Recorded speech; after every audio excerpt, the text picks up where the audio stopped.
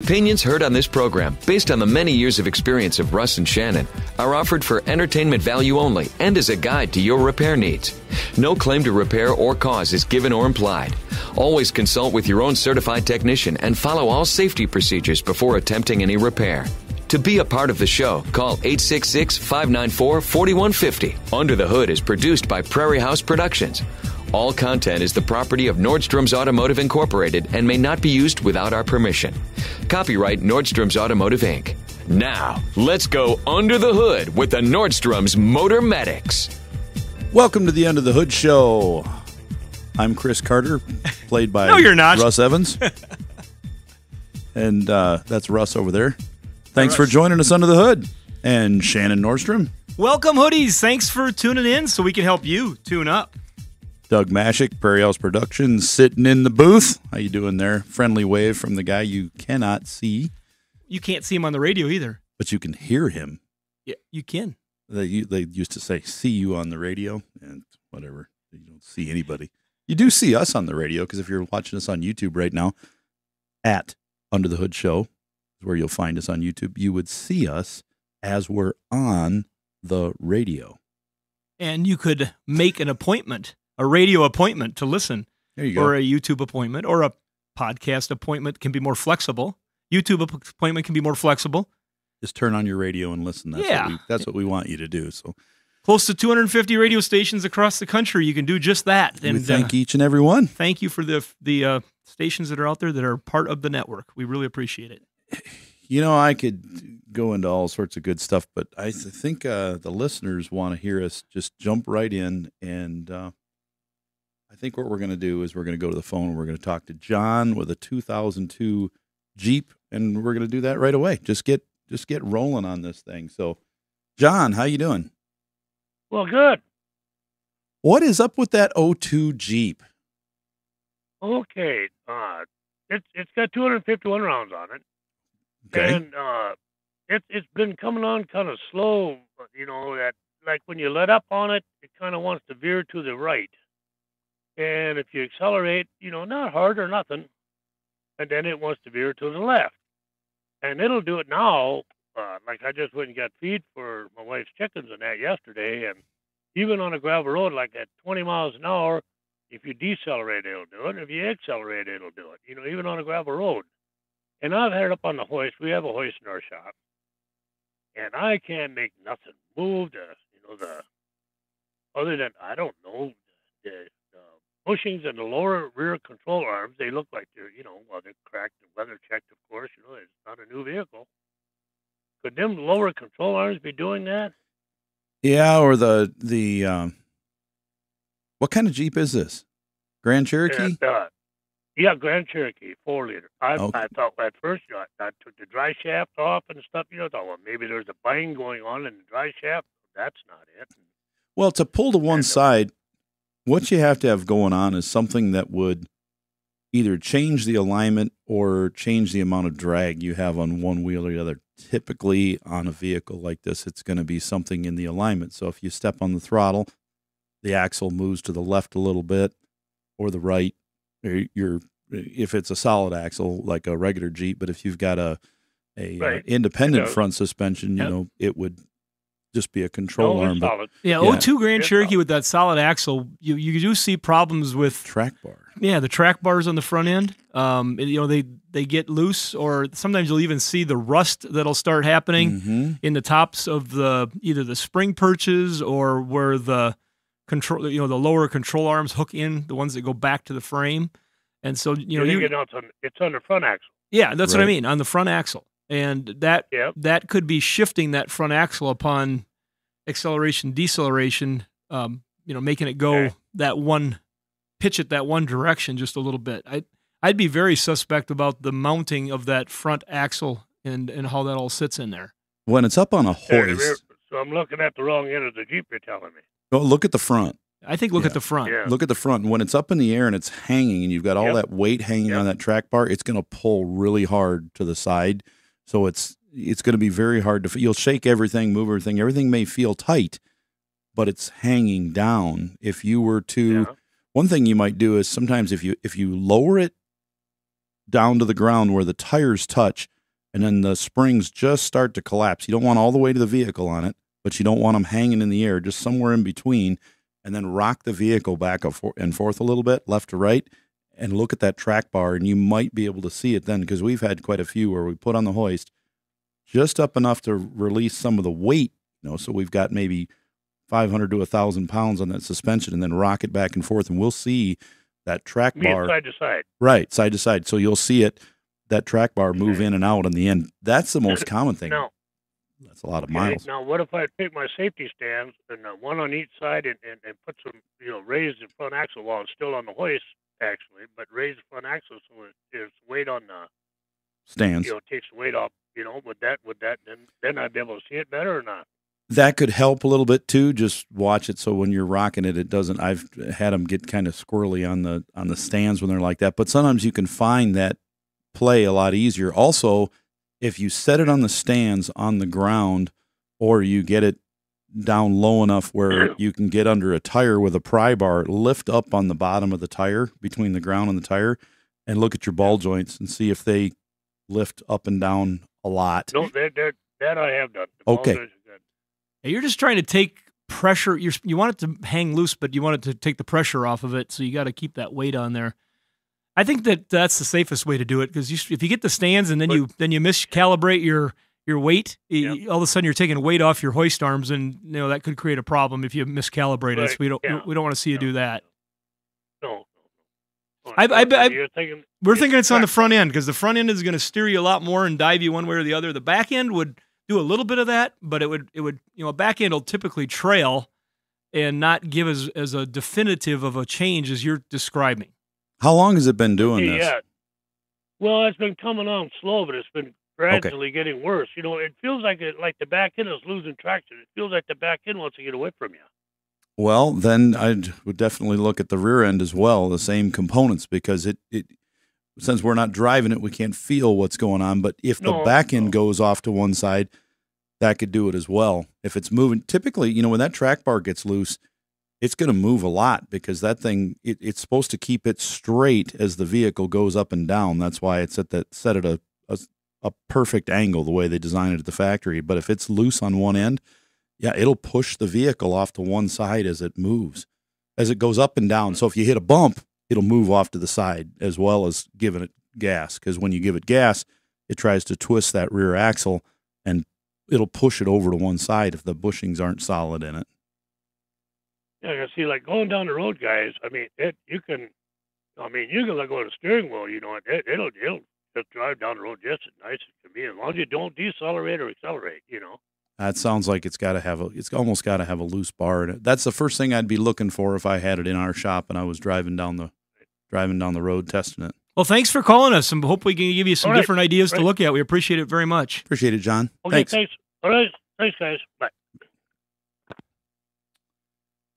So many cars come in that pull to one side, like if they get a little loose traction or something, or rain, snow, and they're like, hey, this thing dives to one side in the rear, and a lot of it's alignment. We used to see the Grand Am seem to be the worst. I mean, we had so many of those come in, and now we're seeing a bunch of Ford Fusions that do that as well. So we're going to take a quick break, and when we're done with that, we're going to be right back with your calls. 866-594-4150. This is the Under the Hood Show, brought to you by Sturdivant's. Find out how you can participate in the show by visiting underthehoodshow.com. Welcome back to the Under the Hood Show. I'm Russ Evans, along with Shannon Nordstrom. Welcome, hoodies. There you go. Thanks for tuning in, we can help you tune up. I usually don't do it right there, but we'll do it again. That's all right. 866-594-4150. And the reason we're here is all about you and your calls. So we're going to go right back to the phones, and we're going to talk to Ron in Oregon with a 2009 Pontiac Vibe. How are you, Ron? Doing pretty good. Had a bit of a year. I've been missing you guys. I want to thank you for what you do for everybody. Well, thank you. Just come back after, had some heart failure problems, but so I didn't get to see as much. We're glad they went under the hood and got you figured out a little bit so you can get back to us. Yeah. Oh, I praise God. When I went in December 29th of last year, I had a 10 to 15% chance of coming out of open heart surgery. Oh, wow. So We're glad you're here. Yeah. Let's celebrate and see if we can help you with your vibe. Get your vibe back. Yeah, and I got to get my vibe back. And that's part of what my problem is. I decided to go to higher authority because one of the drugs they have me on kind of messes with my memory and stuff. Oh. So I bought this 2009 Vibe, and I'm going to give you as much information right up front. And it had a P0301 code, cylinder 1 misfire. Sure. And it scared me right away because I had a blinking check engine light, and the VSC and the TSC lights are on. And so I found the code, and I thought, okay. So I switched the cylinder 1 fuel injector and coil pack to cylinder 2, expecting it to move. It didn't. I had also found that a previous owner had cut the wires to the cylinder 1 injector and had it twisted together and held with wire nuts, which I immediately cleaned, fluxed the wires, soldered, and shrink tubed them. And so went that way. Well, that didn't solve it. Then I thought, maybe intake vacuum leak. So I changed intake manifold gasket. Didn't change it. Cleared the codes. Got a check engine light that was just solid for a while. Then in the past, well, like I said, I just bought it Saturday, a few days, I've discovered that if I keep the RPMs at 2,800 RPM or higher, I will never get a check engine light. The VSC goes off, the TSS goes off, and it will run fine. But as soon as I drop below 2,700 RPM, within a mile or two, I'll get a blinking check engine light. I'll throw the P0301 code. If I immediately pull over to the side of the road, shut the car off, start it again, sometimes the check engine light will completely go away. Sometimes I'll get a solid check engine light, but it'll run just fine. But prior to that, when the blinking check engine light comes on, I lose power, much like it's in limp mode. Sure. So before I start playing cart darts, I wanted to know if there was anything on these that you guys might know. I've got a cylinder leak down tester on order coming in, but it hasn't arrived yet. That for us would be one of the first place we start. Because, make sure we got a healthy hole. Yeah, if we've got a problem with the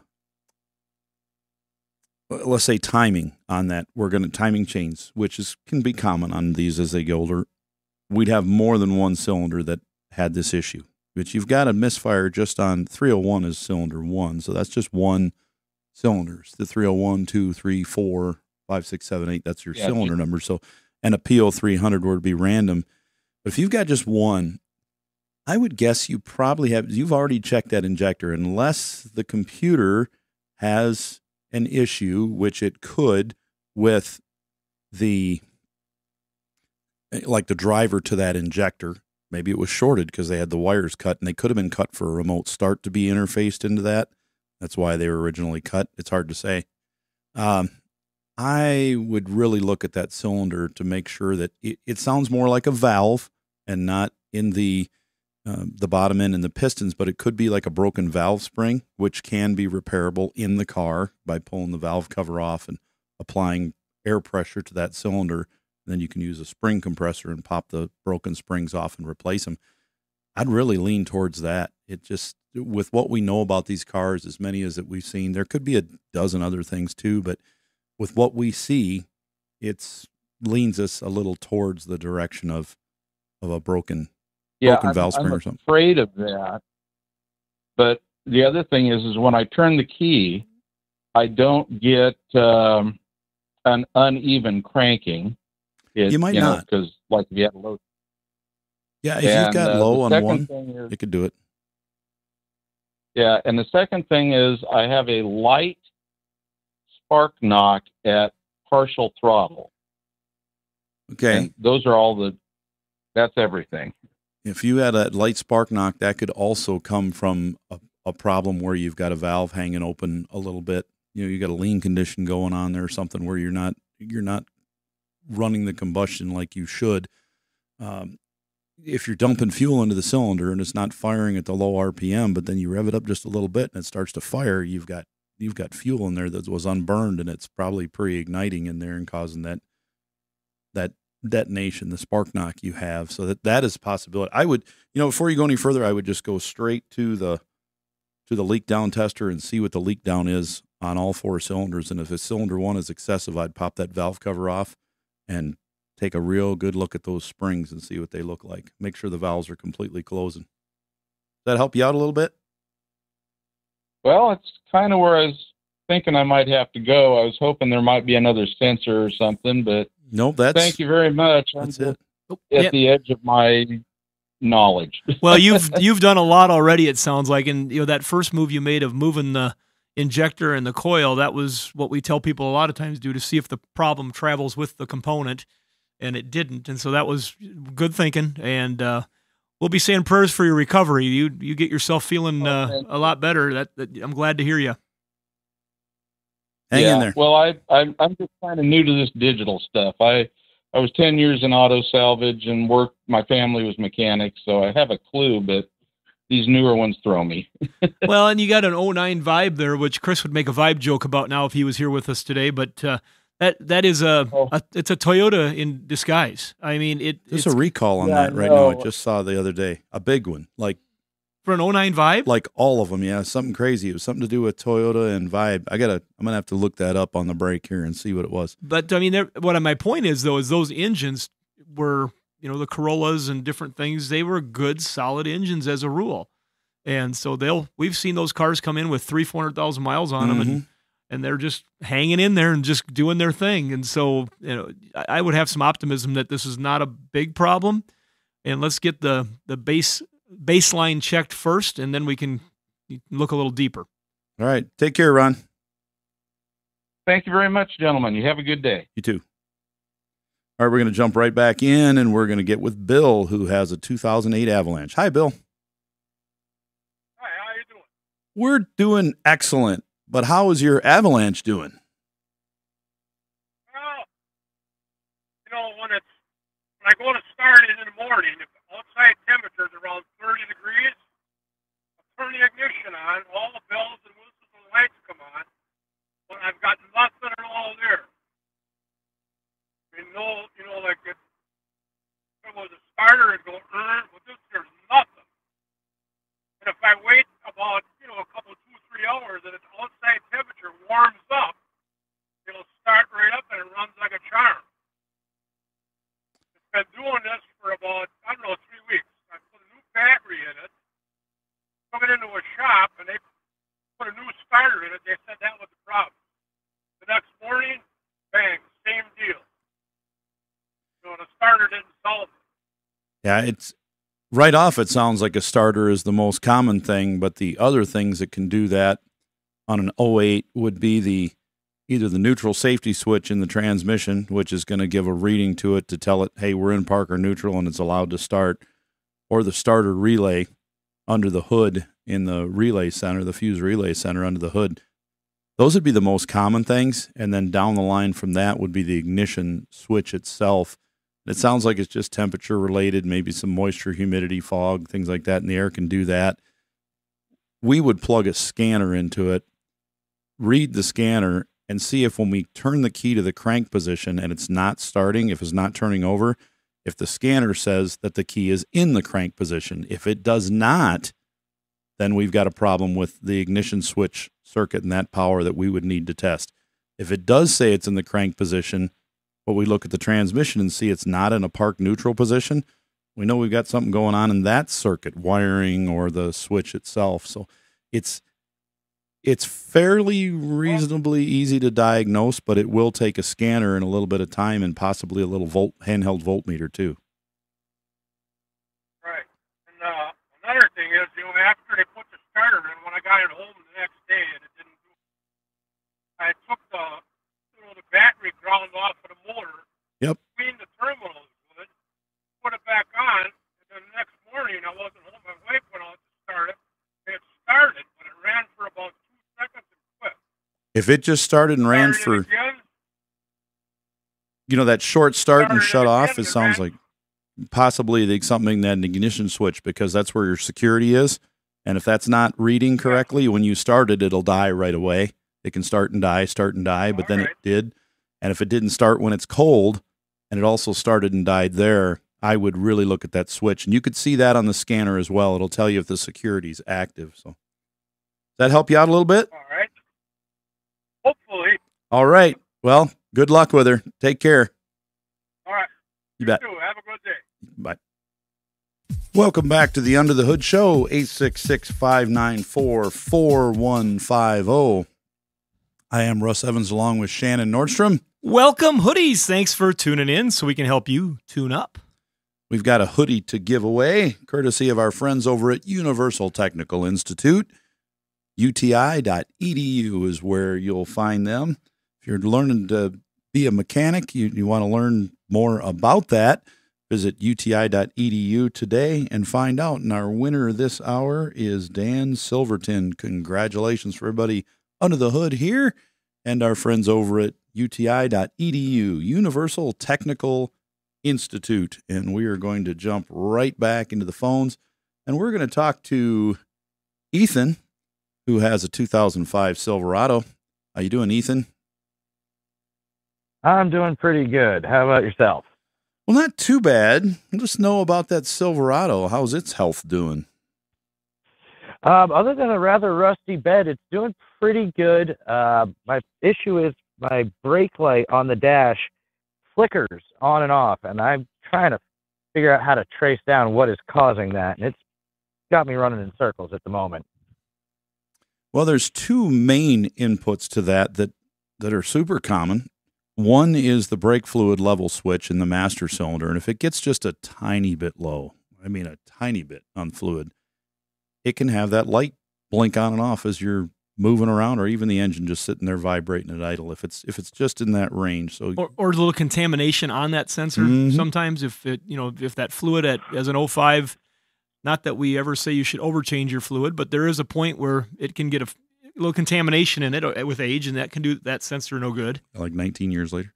I did change all that out because I bought it from one of my foremen, and vehicle maintenance was against his religion. So I've been fixing a lot of things. Chris and him would have got along good. Yeah, there you go.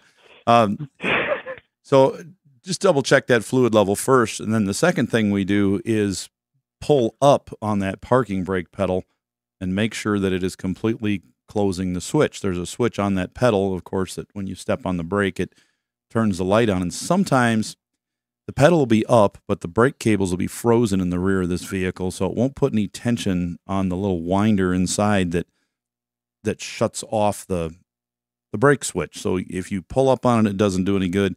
You might just get under the dash and find the little switch that's on the pedal mechanism and see how it pushes down when the pedal comes up, and then just push it and hold in that position and look at the dash and see if the light went off. If it does, and your parking brakes don't work anyways in the rear, figure out a way to get around that switch. There's ways to do it.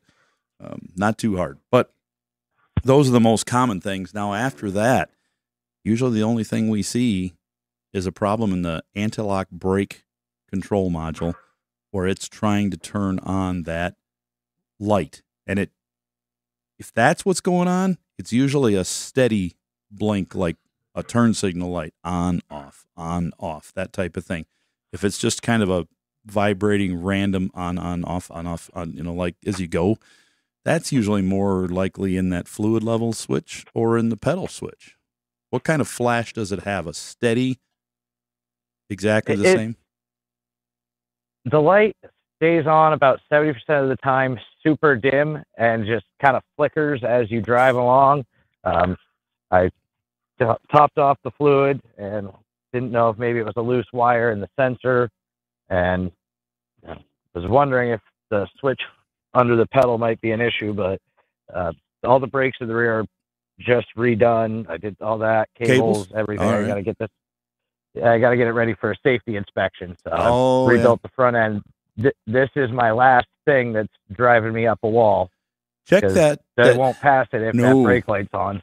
No, in a lot of states, that have that safety inspection, they require those parking brakes to work. So some states don't, some states do. But I would like, because of the way you're describing that, the module is what takes the dim light.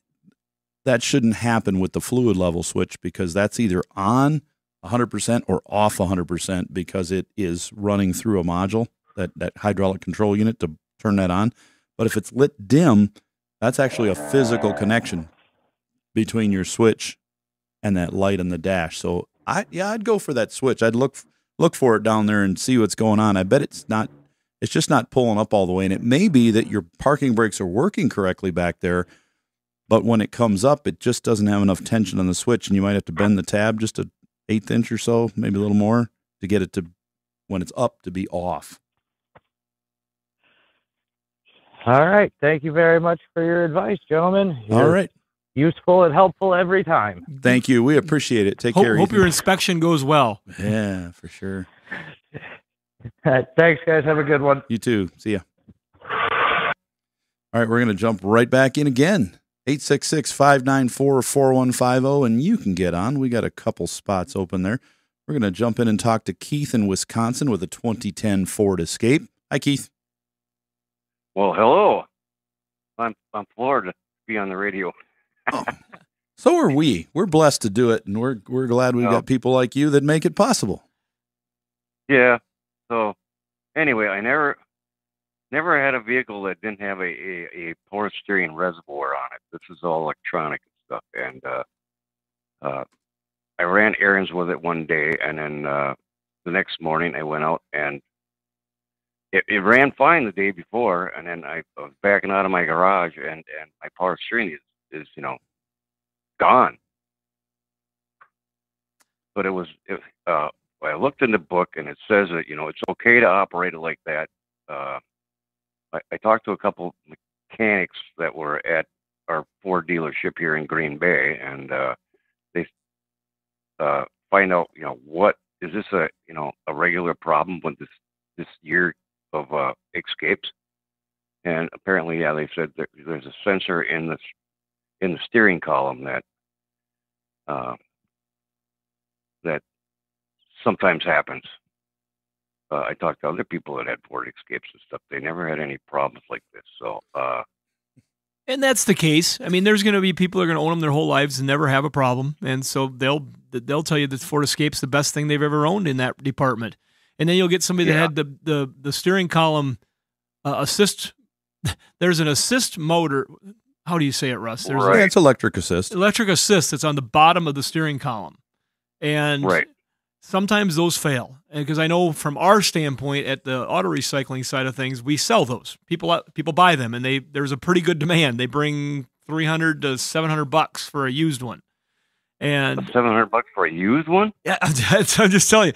Now, don't get too freaked out, because maybe that's not your problem, but that's the only reason that they would have that kind of market demand, is because there is failing, and the new ones are quite a bit more expensive or sometimes not available. And almost like every $1,800. Yeah, and like every vehicle made now is all electric. I can't think of a single one that is not the steering. I can't think of a single one that is not electric, and the reason they're doing that is to allow for things like the smart backup, where you can just put it in reverse and it'll parallel park for you when you back up. And people thought that was crazy. I remember when it first came out, but now that they can basically drive themselves down the road with Super Cruise and all these different things, they need to have control of that steering, and they do that by the electric motor. So, and they started off doing it with that in mind, but they also wanted to take some of the horsepower robbing stress away from the drive accessories.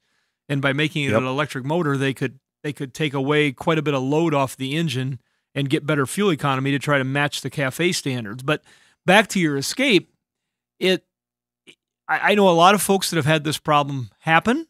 If this is the problem, I'm assuming it might be, and they were able to go to a local self-service facility, because they're starting to see these Escapes move into the self-service facilities, and get one for less than $100, maybe $30 or something like that. Mm-hmm. But the people that were able to do that got really fortunate that they were the first one there when the vehicle got set into a self-service yard. Because if it ends up in a full service facility like we have, we know where the market's at, and those items are going to get inspected and priced for a pretty fair price. You got to pull it, got to guarantee it, and all that. But now we're going down that road pretty deep. Russ, is there any, from what your experience, I know we just worked on one of these recently for an employee. Is there any other sensors or anything that can get involved that would be not this problem? Other than an alternator that is not putting out enough voltage, so it's trying to keep the engine on.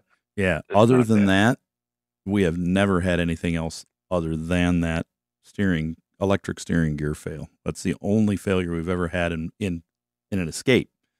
In an F-150, there's actually a wire that comes loose by the fuse box, and it's a simple matter of turning the nut an eighth inch to the right, and it's fixed. I had a Ford Ranger for a lot of years, too, and it was one of my best vehicles I ever had. They're a really good vehicle. So, Russ, when this would come into you, what's, based on what we've learned over the years and based on what we know, what would the diagnostic steps be before you'd say, hey, you need a scanner to communicate with it and see if there's any codes in it? And if there are codes inside of it, none of them are repairable other than not enough voltage. So it could be we've got a wiring issue, corrosion on power or ground. Other than that, well, this special Escape that I bought, it's got a total. I don't know if it's a new. It's labeled as a rebuild. Sure. The engine is like brand new. The original engine had like 194,000 miles on it. They replaced the engine. I don't know if that has anything to do with it. Can I back up and ask a little deeper into your question? What is labeled as a rebuild? Title or the engine? The engine. Okay. I mean, you open up the hood and the engine looks like it's brand new. If it's a rebuilt engine, dropped a new. The thing is spotless. It's totally clean. I'll bet that's a possibility. If they put a rebuilt engine in this, when they took it out, there's a major ground back there on the back from that steering rack, grounded. Right. And if you pull the engine out, you can disturb that. So it may not be tight or clean. So the first thing we would look at would be the power and ground, and they're huge. They're like battery cables. There's a lot of amperage pulling in that system. Same like a starter on a car. Well, so I disconnected the cables from the battery to see if it would reset itself. Sure. And it didn't. This is down low. Yeah. Go right to that. Go to the rack. Get a flashlight and shine down on the rack and pinion. You'll see the big electric part of it there, and follow those wires as they come in in the firewall area there, and ground. And look where they ground, and just see if the big heavy wires are clean and tight, and maybe they left one loose. You might even you might loosen them up if they're not, and just kind of reseat that connection. It seems to be loosening up. It says in the book that it's okay to drive it like that. This is like driving a vehicle, because I learned how to drive a vehicle at 4-power steering. Okay, so before all this happened, I had you got sensors in the tires, and it came on the dash that there's low a fault with the sensors. Yep. And so for driving conditions, they suggest that you have the pressure in the tire at 32 psi. Sure. So I let the air out of the tire to 32, and nothing happened. And then I went in between summer driving, which is 34, winter drive. So I got out that tire pressure right now is at 33, and it's still on. So nothing. It didn't do anything. Pretty common for the sensors to go bad. Yeah, that's just age. Sensors go bad. Yes. Batteries, but yeah, I think on this, I would look look real close at those cables where the ground especially comes out for that steering rack, and see if that's clean and tight, because that could cause all those problems. And if everything's tight and there's no codes in it and it's still dead, then it sounds like it's going to need a. If you got a local friend that's a good old boy that's got a hoist in their shop or a small gas station. I'm a mechanic myself. Yeah, let's get that baby. get it up on the air and inspect those wires off that rack and pinion. Just give them a good old physical inspection. Make sure they're seated good, and start with that. And then you're gonna have to get a hold of somebody with a scanner. But our most likely culprit is that power steering assist on the steering column. So, am I going to eventually have to take this into a dealership and have them, go into the computer system on this thing? You should be able to replace that yourself. I don't believe there's any programming on that portion of it on a 10. As you get into the older ones, you didn't have to. The newer ones, you do. But I believe that thing you could do yourself if you had to swap it out. So. Okay. All right. Well, thanks for listening to the show and being a hoodie. We appreciate it out there in Green Bay. Well, you helped me out immensely. So. All right. Take care, Keith. Okay, you guys. See ya. Bye. Oh man, steering. Yeah, everything's gone electric now, so we're just kind of at the mercy of electronics with everything. It's just the way it's going to be. So, but we can get around it. We can figure it out. We can do it. We're going to take a quick break. 866-594-4150. You're listening to the Under the Hood Show. Get your planner out right now and schedule your next radio appointment with the Motor Medics. 866-594-4150. That's Under the Hood with Russ Evans, Shannon Nordstrom, and Chris Carter, who's not here today. So we got his back. Yeah, we got his back because that's why he's not here. His back's out, and we as people age, I have learned to not make jokes, and maybe that's a good personal thing to not laugh at somebody who's down, literally. But we got a guy who had a heart condition there, Doug, and praise God, he got through his surgery okay. It's been a couple years now, but when he got back, I said something just normal, and he's a happy guy. He loves to laugh and really friendly guy, and he was laughing. He's like, I better watch. I can't say anything funny. I don't want to get him going. And this morning, Chris said, I don't know if he can hear us or not, but maybe he was laying down, and he says, I couldn't reach the medication in the cabinet to feel better. And I'm thinking, could you ever reach the medication? See, and he'd laugh at that if he was here. And if he's listening now, we're in trouble because he's probably, But yeah, unfortunately he's down and out, and hopefully he'll find the remedy. He'll recover. That's always a painful thing when that happens. So, we're going to jump into the phones and talk to Jim in North Dakota. How are you doing, Jim? Hi, good. Tell us about that 01 Ram.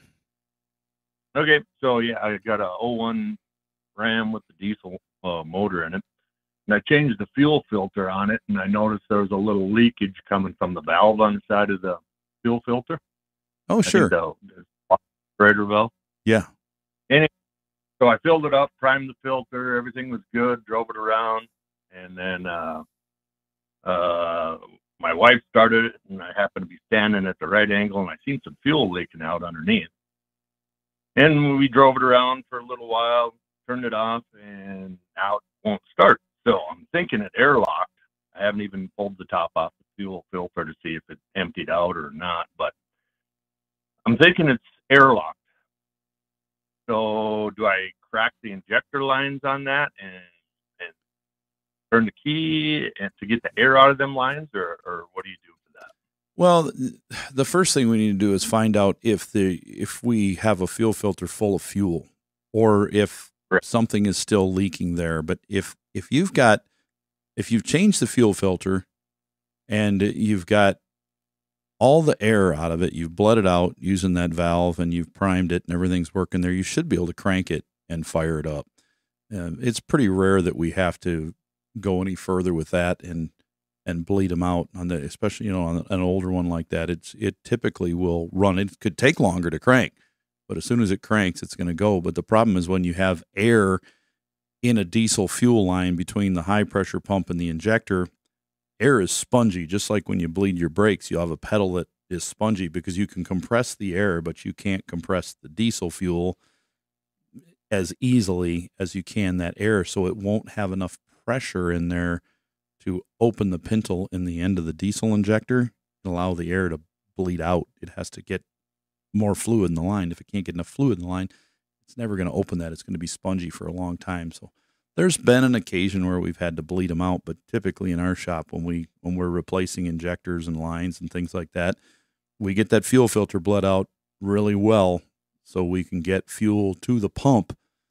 Make sure that there's no air between the pump and the fuel filter. Sometimes we've had to crack it open there and just make sure that's open. But once you get pressure to the fuel injection pump, then it should have enough to kick the engine over. So you're saying it started and ran and then it just died, right? How long did it take? We ran it around for a few days and then just parked the house here. And when I went to start it, it just wouldn't turn over. Okay. And so I attributed that to, my fuel filter kind of drained down from that leaky valve on the side, which I do have that part. I just haven't put it on yet. It's got to be that, because if it was something that happened when you first had it off of there, it would have happened immediately, like within a minute or less, probably 10, 15 seconds at the most. So if it drove for a few days, I'll bet it's bleeding down. You probably have an issue with that valve. So I'd replace that valve. I'd bleed it all out so it's good and primed and fired up. It should start, and then see what it does and go from there. And hopefully that'll take care of it. Those diesels don't like any air at all, not even a speck. They despise it. So does that help you out? Awesome. I'll definitely try that out. All right. Take care, Jim. Yeah, thank you. These diesels, boy, they can be finicky, but they're also pretty reliable in a lot of cases. So most definitely. This super cold we had, unfortunately, we had a few people that had some diesels that they had died last year. And when you own a diesel, you got to get prepared for a big repair bill if it ever happens, and then save that money and use it on the replacement truck you get someday. Just kind of have an account to the side, and whether that's just like, I'm saving some money just in case, but if an engine goes out or something major, you could be in trouble. So we had a couple of them that ran, but the transmission's out, and they were like last July. So Shannon, these guys come in, and what do you think happened? Because they brought the truck in that hasn't run since July, and had been running up till then every day, and it sat outside in 10 to 20 below weather for a week. They had still their summer fuel in there. Yeah, and so they brought you in a big blob of Jello. Solider than that, more solid than that. They were waxed up so hard that it, after a 2-week period of fairly decent temperatures, like in 20s at night, but 30s and 40s and 50s during the day, one of them still gelled up. Really? Yeah. So it takes longer for them to thaw than they do to freeze. Hey, Russ, what'd you find on that Google lookup on that Vibe? Recall, just real quick. 0304 Vibe, they're saying stop driving your vehicle now because the Takata airbags they replaced back in 2021, whatever it was. Like yeah, they could be dangerous, and exploding shrapnel could and they show about you. They show about 11,000 registered yet in that era. So yeah, and we were thinking, Shannon's like, there's probably 1,000 on the road. I'm like, oh, they're showing like 11,000. I actually said 10. Was it 10 cars on the road? Chris would shame him, Chris, but yeah, that's just the way it goes. But make sure you get them in, because if one of those goes off, it could be dangerous. Take care, everybody. Under the Hood is brought to you by Sturdivant's. Welcome to the Under the Hood Show. I am Russ Evans along with Shannon Nordstrom. Welcome, hoodies. Thanks for tuning in so we can help you tune up. You can call us and get on the air with us and get under the hood. 866-594-4150. Well, Chris is out today, but he'll be coming back. Yeah, he'll be coming back with a good back, we hope. Get him back. Let's get him and his back. But hey, Russ, before we go to the phones here, I've had this note sitting here in front of me for like a while, a little bit. Well, and then you better read it. I'm going to use it, and then we're gonna just say thank you for sending it. But we got a note here from Joseph, and he goes, you know what? I listened to y'all when I was locked up in the Texas Department of Corrections on podcasts pretty much all day long. Cool. And now watching y'all's YouTube feed live, I'm so grateful to be out of prison. Y'all really help keep me going. Between reading the Bible and listening to you guys, I made it through. I've always wondered what the PTLA means, and it's praise the Lord anyway. I started from podcast from 2015 all the way to 21 to 23, and I just signed up for the Hoodie Fan Club. And there was another person that sent in a note that they had started watching while incarcerated in Florida, and they really liked the show. And we get a note occasionally from folks that are incarcerated, and there's some folks that have probably made some mistakes in society that are something that's going to keep them there for a while, and doesn't mean they can't get redeemed and they can't be better people. And so we're always about redemption, and we want to give those people encouragement, and hopefully we can entertain you while you're working through a process in life that hopefully you can get yourself in a better position. And we appreciate all the people that listen, and thank you. That was a really neat note to get, to know that we could be doing what we do here in South Dakota and be encouraging somebody that's a long ways from us in a different position in life. And so thanks for the note. That was something I've been holding on to, and I wanted to put on the air. Yeah, we also wanted to thank Thomas in Mississippi. That's right. That was cool too. Yeah, we really appreciate your generous donation to the Children's Miracle Network. You can find those links on our for both Universal Technical Institute and Children's Miracle Network. Yeah, Thomas had sent a note into our producer Doug during the show and said, I really appreciate these guys. I'd like to send them something as a gift, as a thank you for helping. And we said that gift, the best served would be Children's Miracle Network. Russ chirped up and said, hey, let's get him to go that direction. And so I handed him the note that Doug had given me, and that was pretty cool. He gave a nice donation. And so you can go to our website and do the same thing and support some of those causes, just like we do here at the End of the Hood show. So thank you. Yeah, we appreciate it. We're going to jump into the phones and go back to callers again and talk to Don in Minnesota with an 06 Jeep. How are you doing, Don? I'm doing just fine. Well, thanks for listening to the show. What do you got going on with Jeep? Yeah. Well, I've got a vibration in it when I get up around 60, 65, up to 70 mile an hour. It seems to be toward the back end. I kind of feel it in the seat of the car. It's not in the steering wheel. I've had tires balanced. I've actually replaced both the front and the rear drive shafts. And I did have it into a service place the other day, and they said they're thinking it's maybe the transfer case.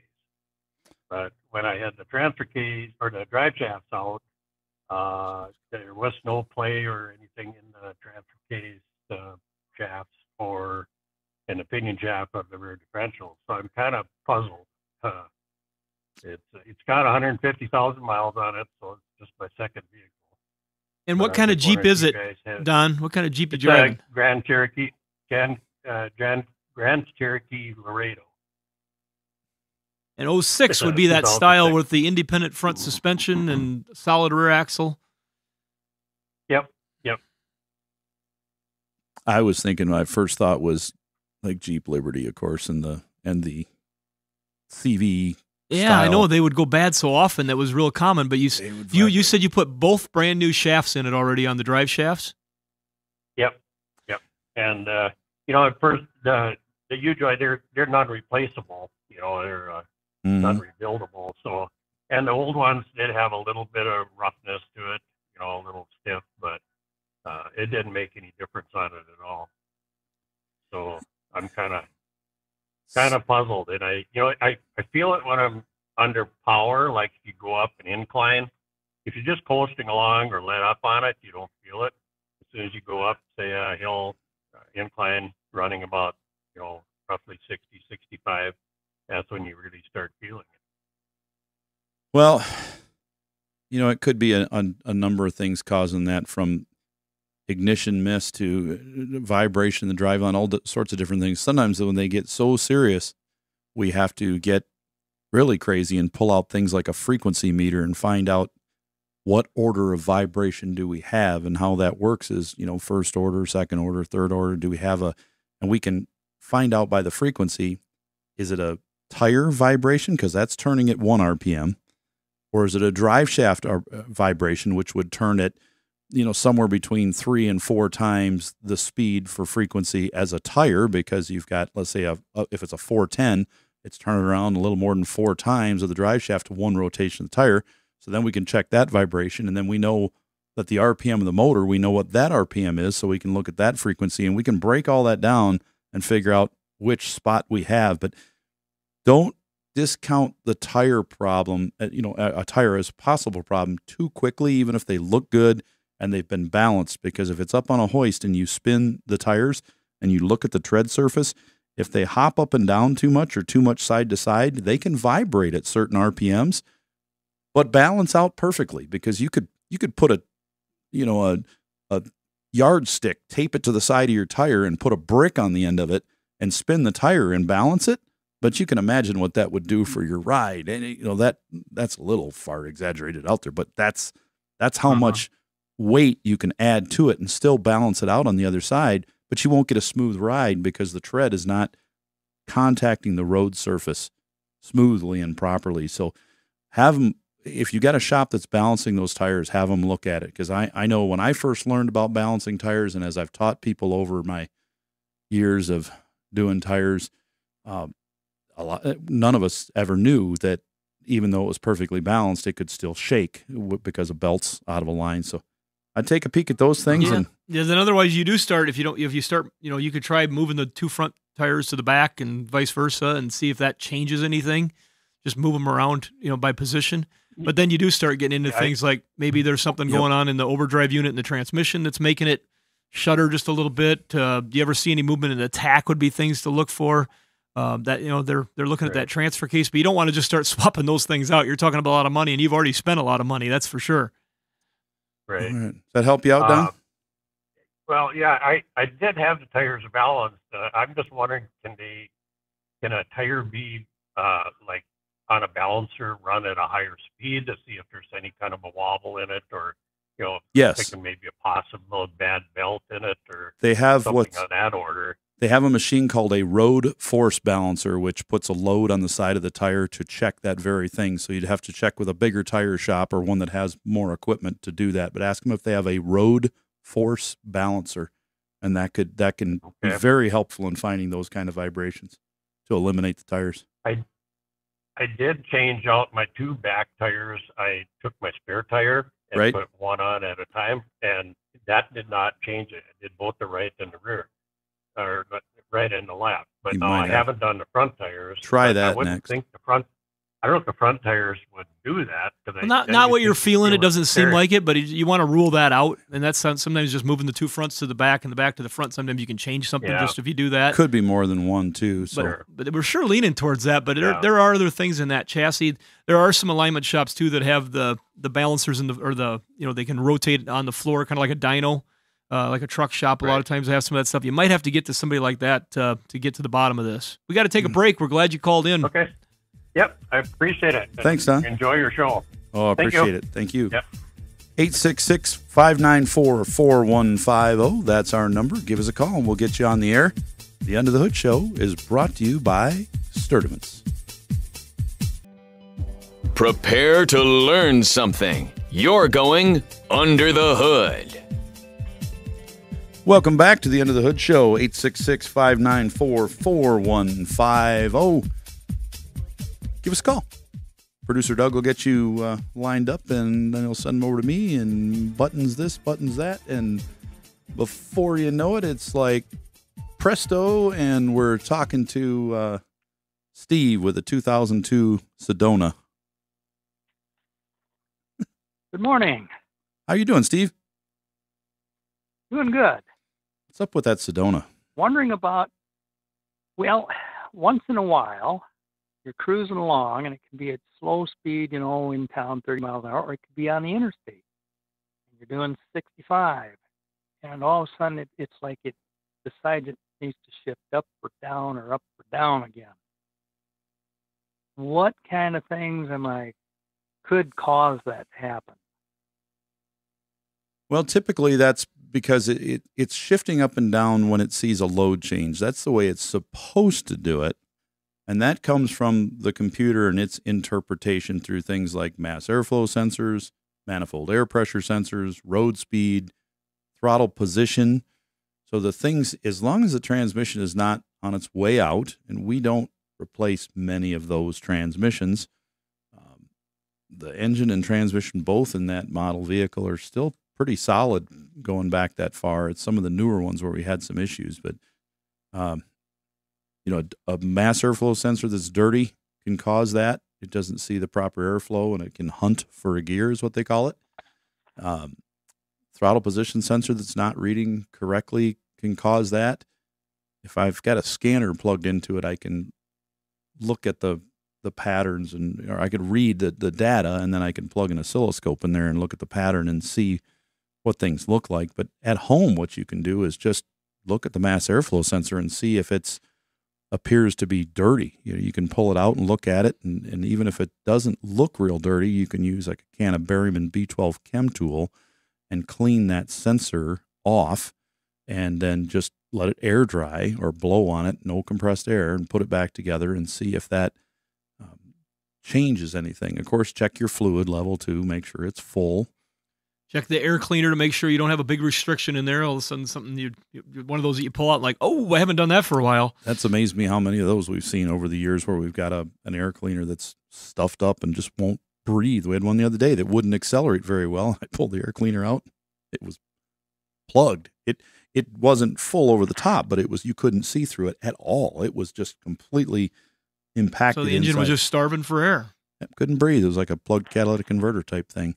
Oh, that's another thing too, is if a catalytic converter, if this thing was an oil burner, use some oil and that converter started plugging up and it was restricted back pressure, so it wasn't getting the airflow, it could also cause some weird things like that too.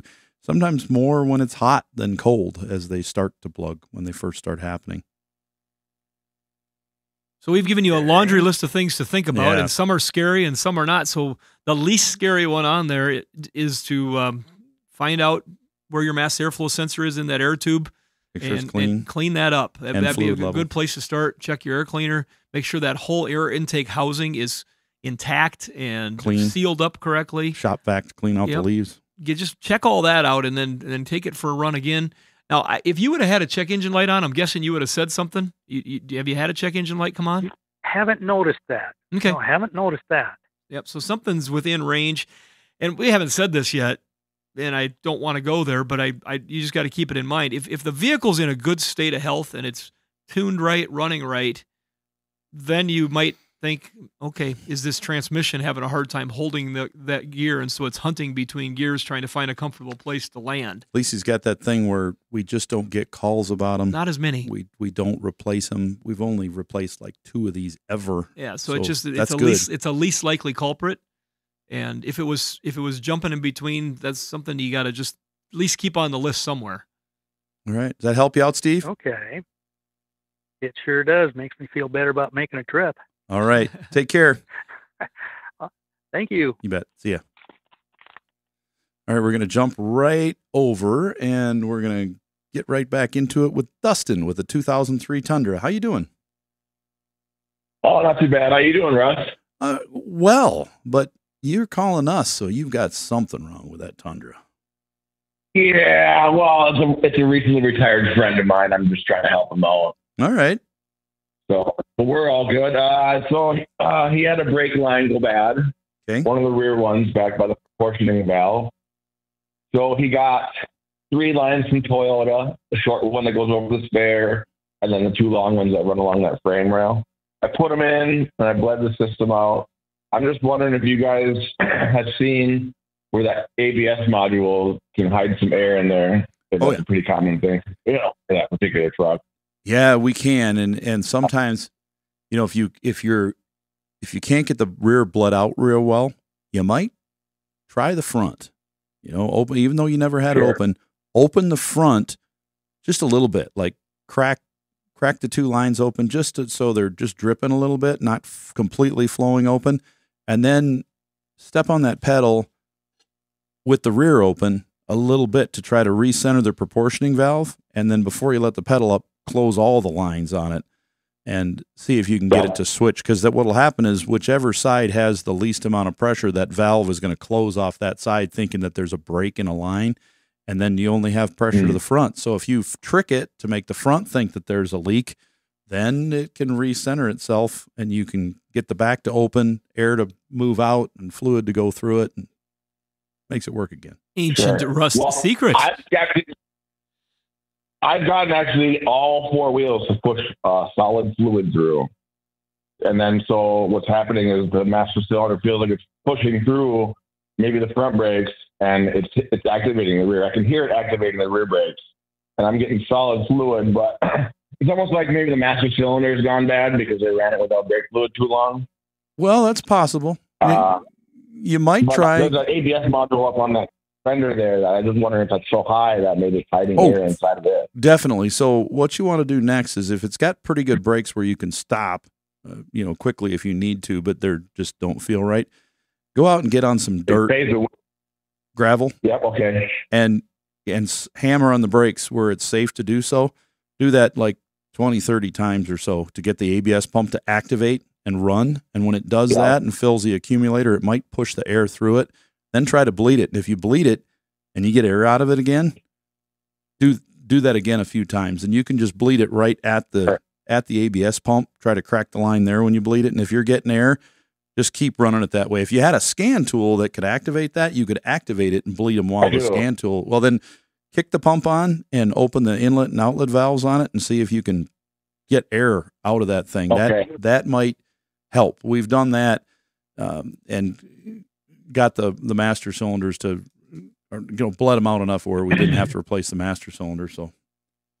Right. So when I do activate that ABS module, what do I loosen up to get the air out of it? So I got to activate it and then bleed it. Right. Activate it first, turn it off, and then bleed it out manually. Don't open it while the pump's running. From the calipers or from the module itself. Right next to the module. Calipers, Crack them open there and try to bleed it there. Right next to the module. Oh, okay. The old-fashioned way. I'll try that. Yep. Step on the pedal and open them.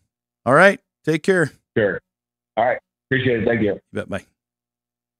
All right. We're going to jump right over to Blaine in California with a 17 Ridgeline. What can we do for you, Blaine? Hey, I had an interesting experience. I've had a lot of Hondas, never had any trouble with the automatic temperature having trouble. But on this Ridgeline, all of a sudden, I wasn't getting any real temperature control. I had to turn it all the way to high or all the way to low to get appreciable change. And I just don't know where to begin to kind of puzzle it out. If you've got to turn it all the way to high or all the way to low to get it going, two things could be happening. It sounds to me like maybe the blend door control motor in there that controls the hot to cold, that heat door, is failing in between, and it can't get a good reading until it gets to one end or the other. It may be dead in between, and that happens. We see that, and we've put a few of them in. We've got a postal customer with a Ridgeline like this, and she had this issue where we had to put 2 or 3, I think, in over the years now in 130,000 miles. That can do it.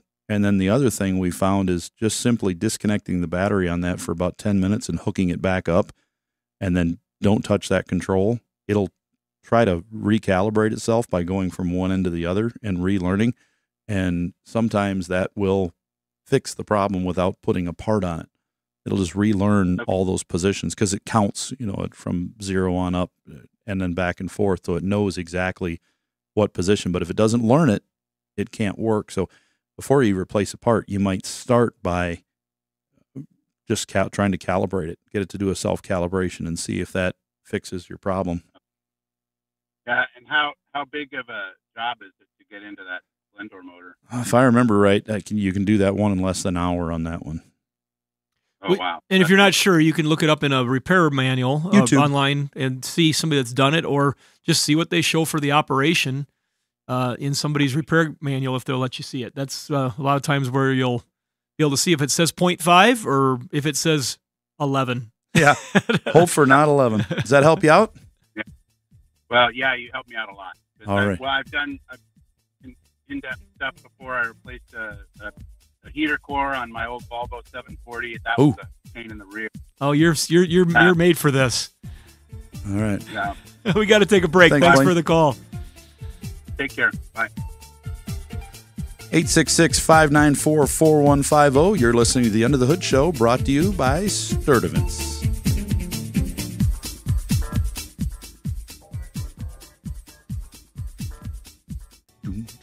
866 866-594. Did I say 8666? No, you had it. It just was quick and different. Yeah, stop. 866-594-4150. Our producer was greatly appreciative when I give the right number. That is the number for Under the Hood.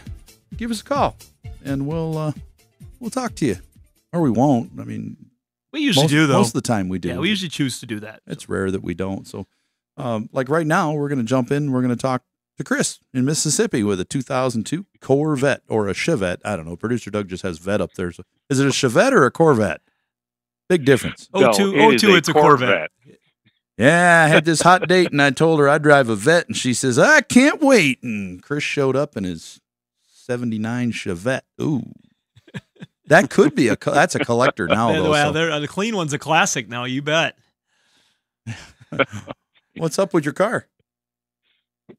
Well, I wouldn't call the problem, just a situation where bought this car, love it, no problems with it, wanted to get the transmission fluid flushed on it, and no one will touch it because it's a 2002 with 50,000 miles on it. And I guess the issue is there are times when the fluid has been replaced, the transmission goes bad, or they've had people bringing vehicles in knowing they had a problem transmission and then try to blame the dealership or whoever you bring it to. So my question is, do I change the fluid or not? I have no problems with the vehicle at all. It's beautiful. I love it. Runs like a champ. But it's a 2002 with original transmission fluid in it. You know, an 02 original fluid, if the fluid's not burnt, if it's just a little off red, my guess is I can picture this car. It's probably not bright red anymore, but it's probably a little bit reddish orange, but not burnt yet.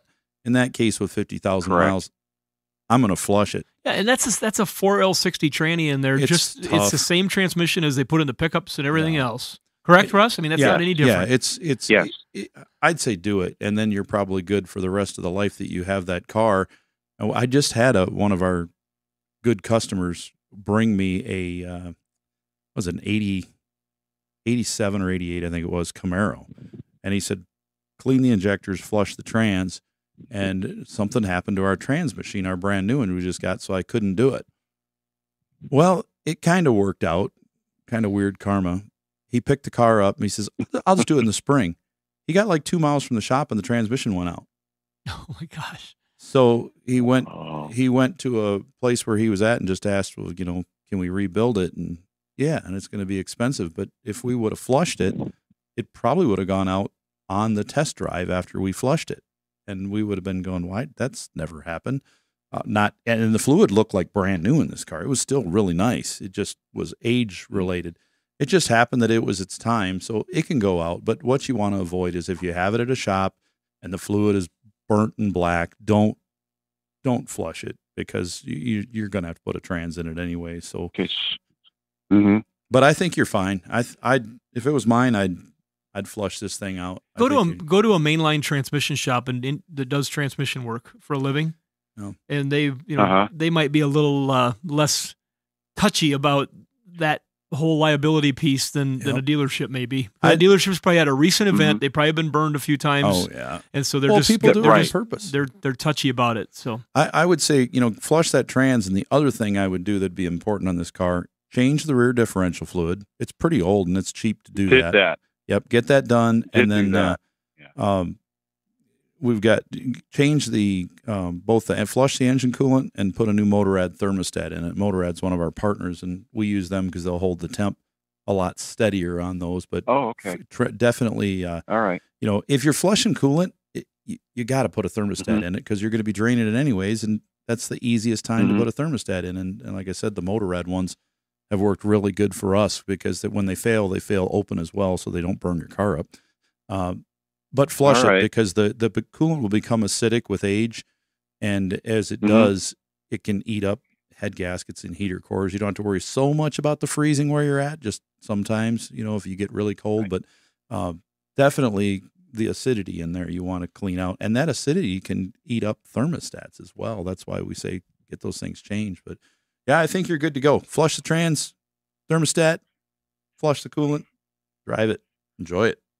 Fantastic. Thank you. And it's not a Chevette. It is a Corvette. Yeah. All right. Yeah, we're pretty happy to hear that because I think they quit making those like in 1985 or 6 or somewhere in Do you there. remember the call, Shannon, a decade or so ago, and the guy said, I just picked up this great Park Avenue.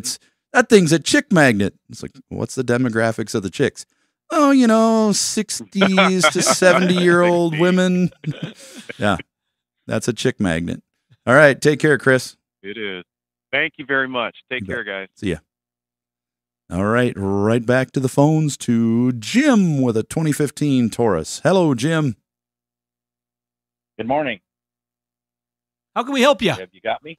We do. Well, I got the 2015 Taurus, my daughter's car, but the radio doesn't have any audio on it.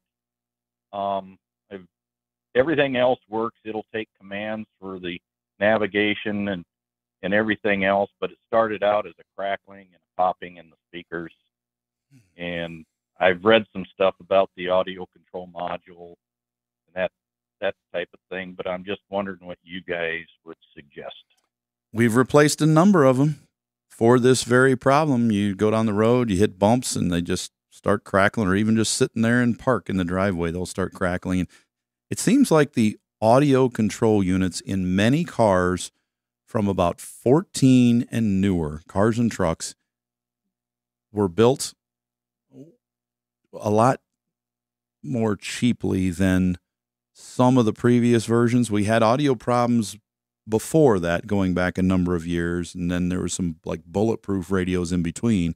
But when we hit 14 to 15 is when a lot of car systems dramatically changed. And when they did, we started seeing a lot of radio problems. And then in about 2022 to 3, we saw another big change with electronics in cars, and we're not seeing problems with those yet. But they're pretty fresh yet, though. We got a Russ. whole new line of Yeah. stuff failing in other vehicles, but we would see these when they were a couple years old start to fail. So yeah, if you've got a shop that takes a look at it and they tell you that it's an audio control unit, it's very plausible that's what the problem is. Okay, is there, are these things matched to the radio? Can you just go to a salvage yard or a recycle yard as you guys have and pick one up, or how do you? For sure. suggest it? You can put in a certified used recycled unit and have it programmed, and that will work. We do that often. Not a problem in a Ford product like that. It's a bolt in and then reprogram or it won't operate. It's got to match the VIN number of the car and, of course, the options on the car. They even have an equalizer built into it in the programming to equalize it for the vehicle it's put into, as opposed to a car versus a truck. Because they use the same component in a lot of different vehicles. Right. So, yeah, it can be done, and that is going to save you a lot of money compared to what a brand new one can cost. There are times when a new one might be cheaper, but in this case and a lot of others, no. It's you really owe it to yourself to look at all the options first and do what fits the pocketbook the best. And this used ones, they can carry. So used products will typically carry on average, and we buy literally thousands a year. We'll see warranties at a minimum of 6 months and up to 2 years. That's pretty common. There's a few out there still that they're shooting themselves in the foot by offering no warranty Or 30 days or 90 days, real short warranty. But it's more and more common to see used parts with year warranties on them at least. So just do some checking around, and I would go that route. Okay, you guys say you do it. She's in Sioux Falls with this car. I'm just wondering, is that something? That's a close area to us. That's something that they would perform out at. Oh, I said that. That's maybe me. I don't know, but yeah, someone on the team. It amazes how many people don't even know that we have a shop. I had somebody the other day that said, "You radio guys, you don't work on cars. What are you thinking?" And I'm like, "How long do you listen to the show?" Russ's purple fingernails First from getting show. smashed and cut hands would tell you differently. The guy was like, "This is my first show." I'm like, "Yeah, give us a call." Okay. Thanks, Jim. Is there a? Yeah, you bet. Thank you. All right, thank you. I think Jim had something else to say, but maybe he got it. He'll call me. 594-2211. He was going to ask a phone number. Cut. Doug, cut that out of the national show, please. Local's fine. Jim in Rhode Island with an 86 Pontiac. What do you think, Shannon? Is it a Fiero or a Firebird? 86 Pontiac. I'm going out on a limb, a 6,000. What do you think? I seriously was just going to say that it would be fun if this was a 6,000 STE. Or maybe a Bonneville with the new dash. What is it, Jim? What kind of car do you have? This is an 86 Pontiac Parisian station wagon. Oh, we wouldn't have guessed that one. Holy smokes. The Parisian. You guys are way off. Yeah, the big cruiser wagon. My aunt had one of these, but it was the 4-door. I remember this car well. Does it have the gauge on the dash for the fuel mileage that jumps up and down when you give it gas? Yes, it does. All right. We had we had a 4-door that my mom and dad had in high school that my buddies and I did a lot of cruising in, the 86 or 7 Pontiac Parisian. So yeah, what's going on with the Parisian? Well, car's been in the family since probably '89 when my dad bought it. Then he died a few years later, and the car's been sitting ever since. And it's moved from parking lot and driveway every couple of years, and then it sat for about 15 years and did nothing. And I got a phone call from a group that I do some work with, a charity group, volunteer group, and they want me to bring this along with a couple of my other cars to a charity car event they're going to have later this summer. I need to get it running. And the car runs. I had it running 2 years ago. Drained all the fluids. Everything looked fine. Turned the motor over by hand about 10, 15 times just to get everything moving a little bit. Started it up, and it starts up and runs, which is great. It just runs a little rough. So aside from I got to replace all the brake lines because they're kind of rusted out at this point from just sitting all that time. The brake lines, the transmission lines, I want to replace those. I want to drain and flush the transmission, replace the radiator. But when it comes to the engine, I want to replace the carburetor and the distributor. It's got that old electronic module that controls the two of them. Yeah. And so I wanted to pull those off and just go something maybe a little bit older with kind of just a new distributor and eliminate that electric module that's in there. Is that something that's doable on that engine, or is that going to cause me trouble?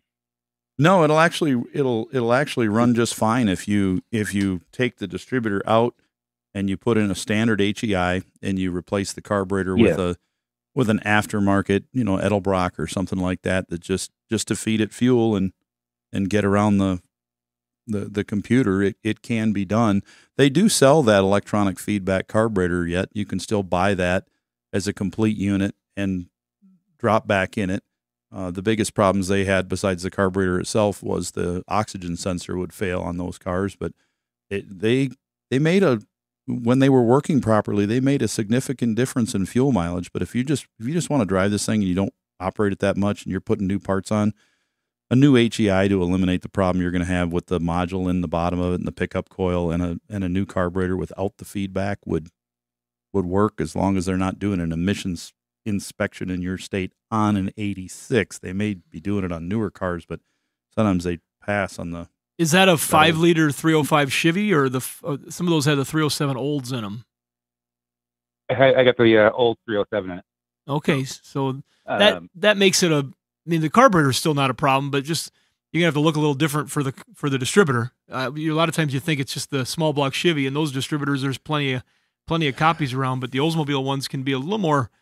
Just not as normal, but there's Buick Olds Pontiac. Yeah, they make them just the same. Yep. But we've done that a number of times, gotten rid of that stuff, and just went back to the good old HEI and found ourselves a Holly or a Carter or a Edelbrock carburetor that was a nice CFM that matched up. And back in the days, that would take care of all that extra headache. All right, cool. Yeah, I'm not worried about the emissions in Rhode Island. I don't have to worry about that. The car registered as an antique, and with the antique vehicles, we don't even do safety inspections on them. So sure. Does it have? They let you drive it. Right? Does it have wood grain? I do. Oh wow! And Russ, let's guess a color here. This is a classic now. I think it's going to be like a blue with wood grain. It's silver. You got it right on. It's blue. Blue. Oh, there you go. I could picture this. They weighed about 6,500 pounds. No, they didn't. They're underpowered. They're lighter than you think. I think it's 3625. Oh, not a Parisian. Same as the Delta. Oh, we're gonna have to it's look a wagon. Yeah, the wagon's more. We're gonna have to look that up. The 4-door was in the 3625. Same as Delta 88, the Trans Am. No, this is a full frame. Yep. Yep. We got a good debate going. We're gonna look it up. We're gonna look it up on the internet. All right. Take care, Jim. All right. Thanks, guys. See ya. Are feeling ill? Don't want to spread it to your wallet? Call the Motor Medics now for free advice. Welcome back to the Under the Hood show. Under the Hood, Russ, Shannon, Chris. Sans Chris today, but the rest of us are here. Thanks for joining us. We're going to answer the burning question about what the weight was of that Pontiac Parisienne we just talked about, because I was certain it was less, but my only guess was because in my head I was comparing it to a 79 Olds 88 we had, which was almost identical to a Firebird Trans Am, and you would think there's no way that that big old boat can weigh the same as that car, but how much does the Parisienne weigh, Shannon? The Parisienne wagon weighed, according to my quick searching, was 4,101 pounds curb weight without the driver. The Parisienne sedan was 3,800 pounds something without the driver. So Russ was really darn close at his 3,600 pounds, and I was way off at my 6,000 pound exaggeration. That's a big. Well, you think those cars are heavy. I was always under the assumption that the car we had just had a bigger engine or something than a Firebird. They apparently learned, now when you think about the construction as we dismantled them, they had lightened them up considerably, the way the fenders were made, the way the doors were made. Plastic fender liners. From the previous generation. So in the 80s, we're in a fuel crunch, and they were trying to lighten everything up. So that does make sense. All right, we're going to jump in here and talk to Conrad with a 2009 Yukon. How are you doing, Conrad? Yeah, fine. How can we help you? Here. Sure. Yeah. The Avalanches. Yeah, it's me. I got a 2009 Yukon, and in the morning, there's times when the rear hatch door will. In the morning, I look out and it's closed, but as I'm working in the kitchen here, I look out again, it'll pop open. Oh, it actually opens by itself. Yeah, and then also the rear passenger window will roll down by itself. Okay. At times driving down the road. Well, what we've seen happen on this model vehicle specifically, we've seen the 9 and the 10s, we've seen a couple of them do weird stuff like that. And so far, it's been the body control module that failed. They just do weird stuff inside and start going crazy on us. And we have, had windows go up and down by themselves. We've had, all sorts of stuff like that. So it's possible that's what's going on. And it's not unusual for those things. It would be unusual for those things to fail to the point where they're activating devices. That is not real normal. Not normal, but it we've does had happen. it happen. Yeah, we've had hatches pop open going down the road when you're sitting there parked, and also windows just roll down. I've come out and people said, "Yeah, all my windows went down, every one of them." So because there's no real good correlation in the circuit that pops the hatch loose and the one that rolls the windows down. Right. It is you don't have a switch that combines those two or anything like that, where a switch could be crossing. It's coming from the command center, which would be the body control module that everything runs through. Up onto the driver's side of the dash. So that's what we would look at and, have a shop take a look at that. But we think that's probably what's going on with it. And that has to be replaced and reprogrammed to match the vehicle, because it's got to be. It's not just replacing it. Huh? Right. No. It's got to be programmed. Which isn't a big deal anymore. People used to always get, it's got to be programmed. That's a huge deal. But if you have someone that has the right capability, scanner that to be able to do that, that's not a subscription required thing or anything, is it, yes, Russ? It is. It is. Okay. Yep. All right. Got to have a subscription for that one. Can you do a la carte on an older one like that at a repair shop, or do you have it? It's one for the whole vehicle. Yeah. For 2 years, you get a 2-year subscription when you buy it, so it'll cover that vehicle for that long. Yeah. So you got that opportunity. So you find somebody that already has that subscription, and then they can not have to charge you as much as if somebody had to go right out and buy it to do the work. Oh, so yeah, we got computers. I got I don't know the name of the computer to hook up to vehicles, Yeah, it's to have more your than trucks and I'm trying to think of what the name is. well, they have It's, Snap-on, and those have computers and Alltel, but those won't program the vehicle. They just Explain the difference quickly, Russ. well, they read codes. You've got code scanners to read the vehicles. There's 100 manufacturers or so of those out there. read at codes, least. read data. Computer. But then there's one from GM that uses their service programming system and logs in and with the Tech Connect, and it programs your vehicle. So The most common way an independent's going to do that, or not one of the ways, is they would have either a software cable that they would have hooked to a PC to be able to do that, or else if you have if you do have a writable scanner, then you can have a subscription that you've got on that device already. And that sounds like you might have something like that, maybe. You're kind of Well, I do have mine is a pretty expensive computer. I have to pay like a couple grand a year to update it. So that could be it could be that it's got that option to reprogram or something like that. But then in the meantime, I got another question here. I was at a farm show here, and they got some additive, heavy duty vehicle lubrication additive. Justice Brothers. What do you think? What do you think about them? Is that just a synthetic additive that they add, or is it actually something more special? It's a good additive. We're going to have to carry over to the after show in a second here because we've only got a few seconds left. But you just stay right where you're at, and we're going to be right back with you in just a second. Oh, wait. We are right back again. So you had a question, Conrad, you had a question about additives in the heavy-duty vehicle, the Justice Brothers heavy-duty vehicle. And what that additive does is it's a friction modifier, which helps reduce the friction in your gearboxes and in engine oil, and it lowers the temperature of those units by reducing the friction. So it does help quite a bit. We actually use it in our own vehicles.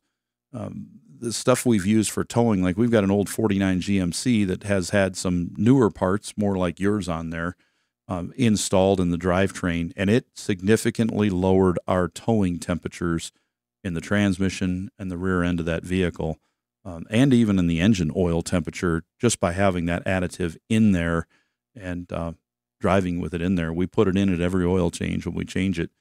I think it's time to change that again. But how much do you put in, like in a Yukon? It shows on the bottle, and it's ounces per quart of space. So read the bottle, and it'll tell you how many ounces per quart that you add into the engine oil or the gearbox, transmission, things like that, in order to protect it. You don't want too much in there or too little. What do you think about the JB? I guess there's all kinds of brands out there, but what do you think about the JB model, JB brand? That is one of the products we've been using in our own shop for a number of years, about 15 years or so. And the JB, okay. Yep, Justice Brothers products, and it's been very good for us. It's available primarily at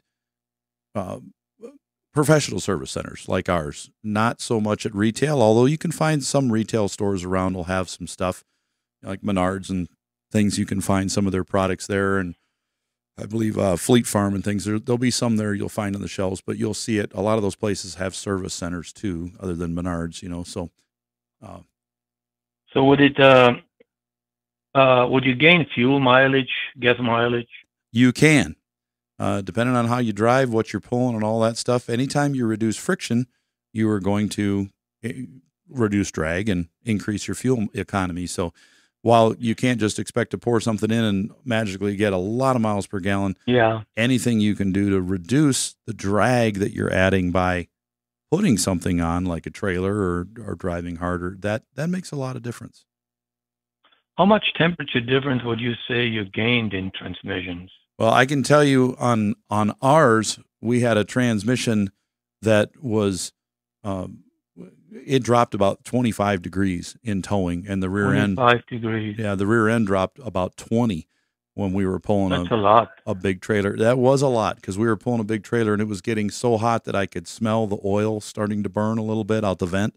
And when we put that in, it dropped our temperatures significantly, so I wasn't smelling it anymore. Well, so in a transmission, you're talking of draining If once a year, that's a lot probably, huh? So doesn't it use lose its You have to add, strength, or how would you? yeah, you have to put the additive in every time you change fluid. So if you drain fluid and refill it, you've got to put the additive in again.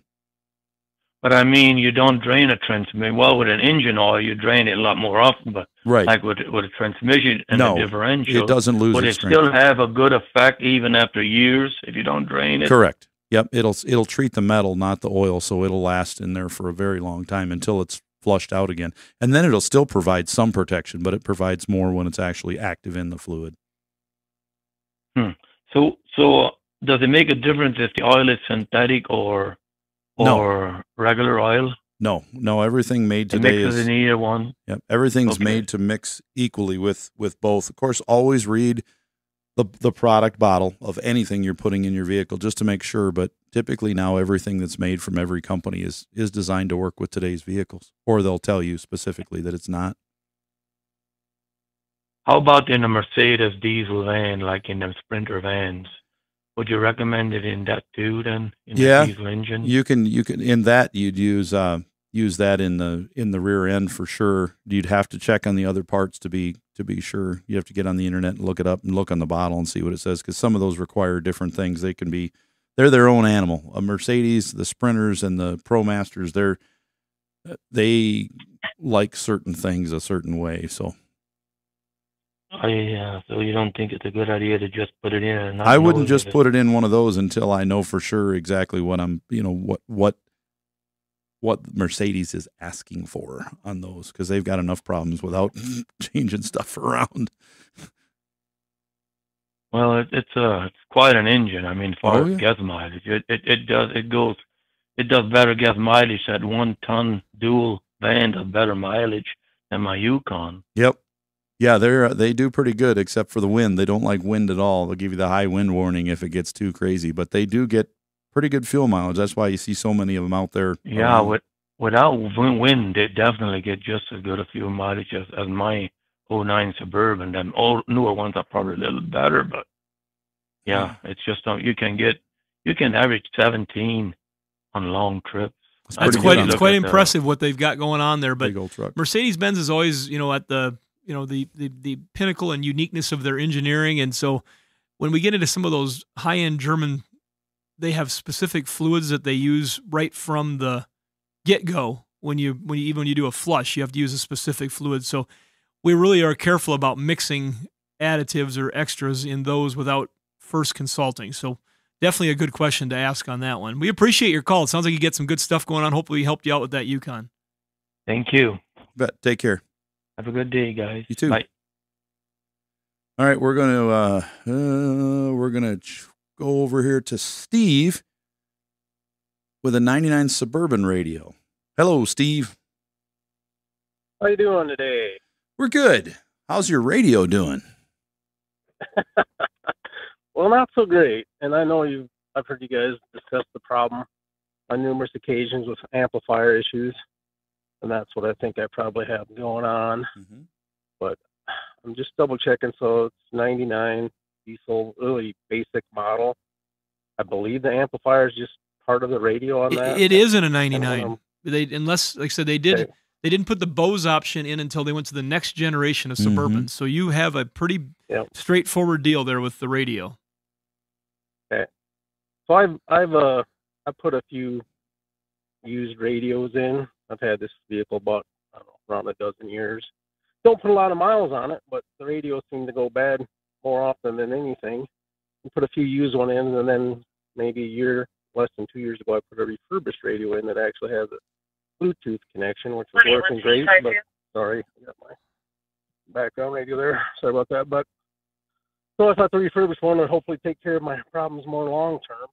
But I guess maybe they did some other stuff, and it's still an original amplifier from the late 90s. Well, one of the things you might consider, if you've been having the factory radios fail, and it's, like I said with you, if you don't find a refurbished radio, which is out there, I know like Dorman and others offer some of those for a lot of models, then they add in the Bluetooth and they add in the different things, which is really a nice feature.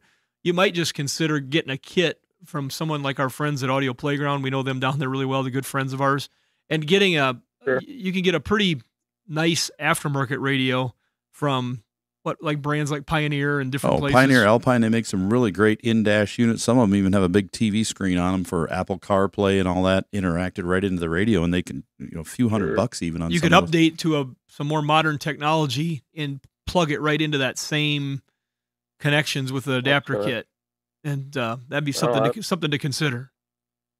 Yeah, I wasn't sure if those, generally came with the amplifier. I don't know a lot of those have a face or whatever. No, they make one with an amplifier built in just for these types of applications for sure. Otherwise they're, of course, well known for all their fun stuff where you put in separate amplifiers and really make it thump. You could take that 99 Suburban and turn it into a major radio show vehicle if you wanted to fill the back with subwoofers. And I've seen those Suburban styles and stuff where people have spent tens of thousands of dollars and 12 made 18-inch woofers and 12 alternators. Something that could take the hearing out of an entire school room of children, So yeah, well, I might go over good with my daughters, but go quite that far.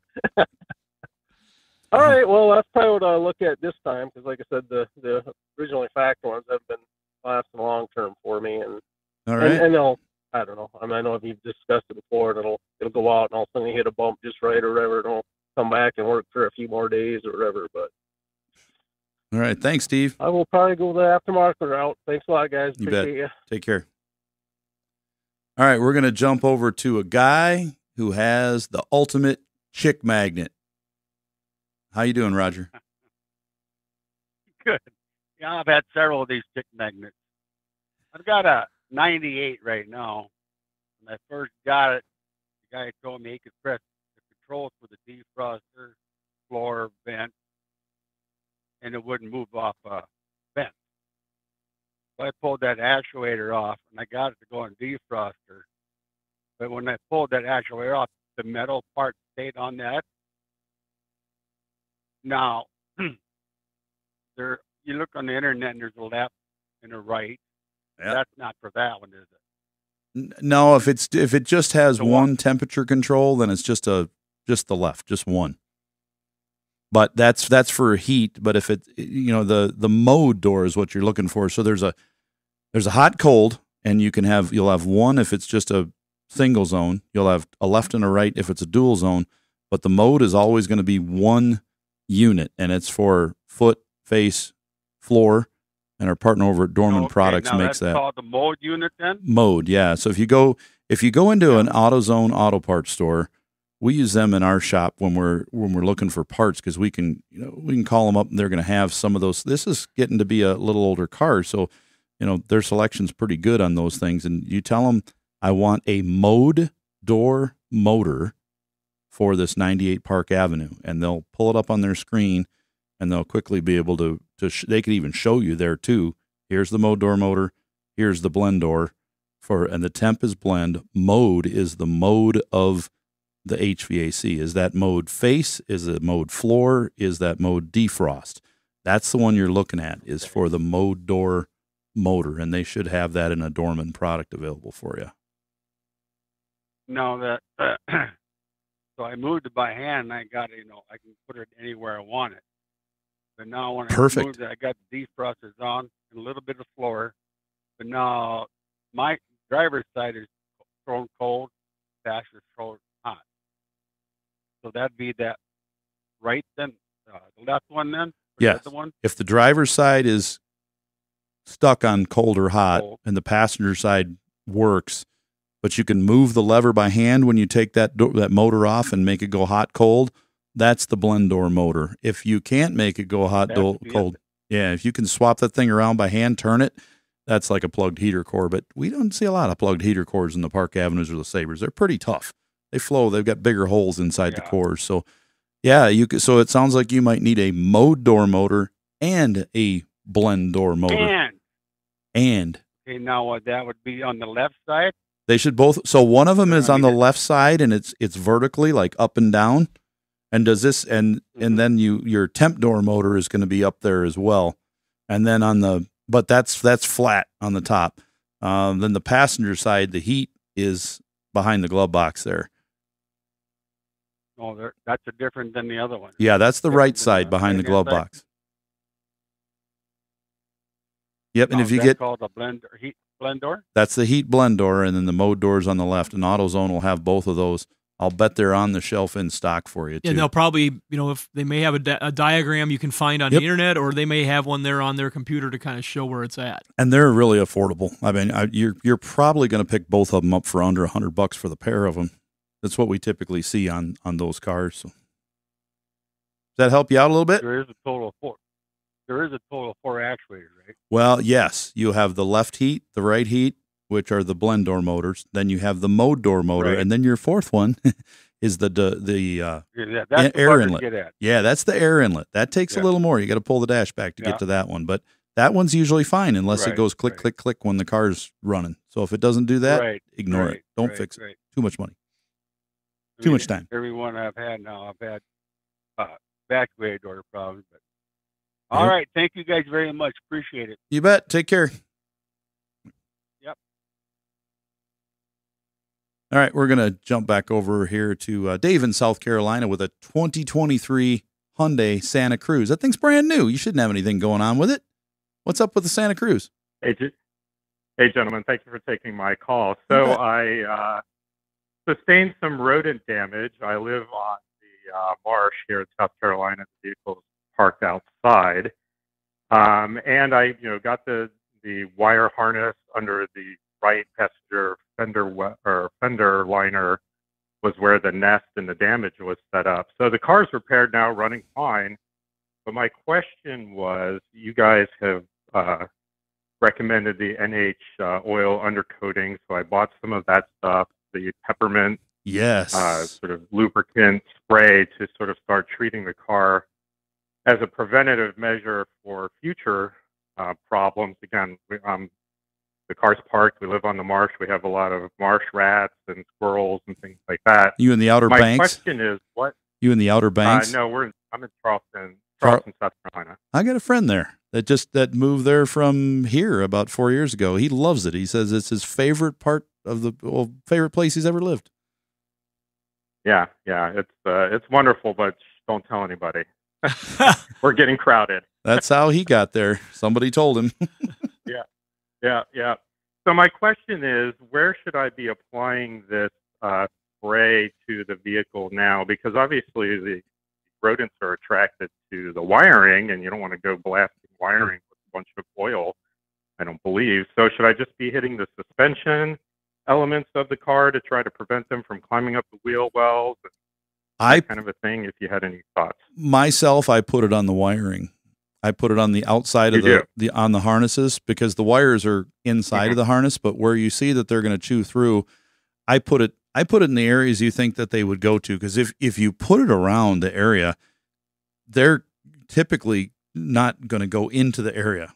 So if they're coming up onto the engine, they're not going to search around and say, that doesn't taste like peppermint. Let's chew over here. They usually say, this is not where I want to be, because it's got some other predatory animal smell in there too. So they're like, I don't want to be here, and they try to get out. But you could start by putting it in air, just on the pads of the firewall and stuff in there. It's going to stay on that for a long time. That cardboard and stuff under the hood, it'll stay with that a long time. And NH Oil Undercoating is also a really good company for helping you out. If you have questions, you can go online to their website and you can ask them questions there. And if they'll also point you in the direction of a local applier, if they have one right in your area that can answer those questions as well. So, because they're always looking for people to open up NH Oil Undercoating franchises that have mobile apply units and stuff too. Because with their rust proofing and the rodent, the mouse out, I use that on my camper, and I use it on the suspension area because everything's inside. I just want them to keep from going from the ground up to it in the winter. So I spray the jacks and the suspension, and I usually put that on a couple times in the fall when I put it away, and then I put it in later, and then even in the spring too, because it sits outside. So I want to make sure that so far it's kept them away.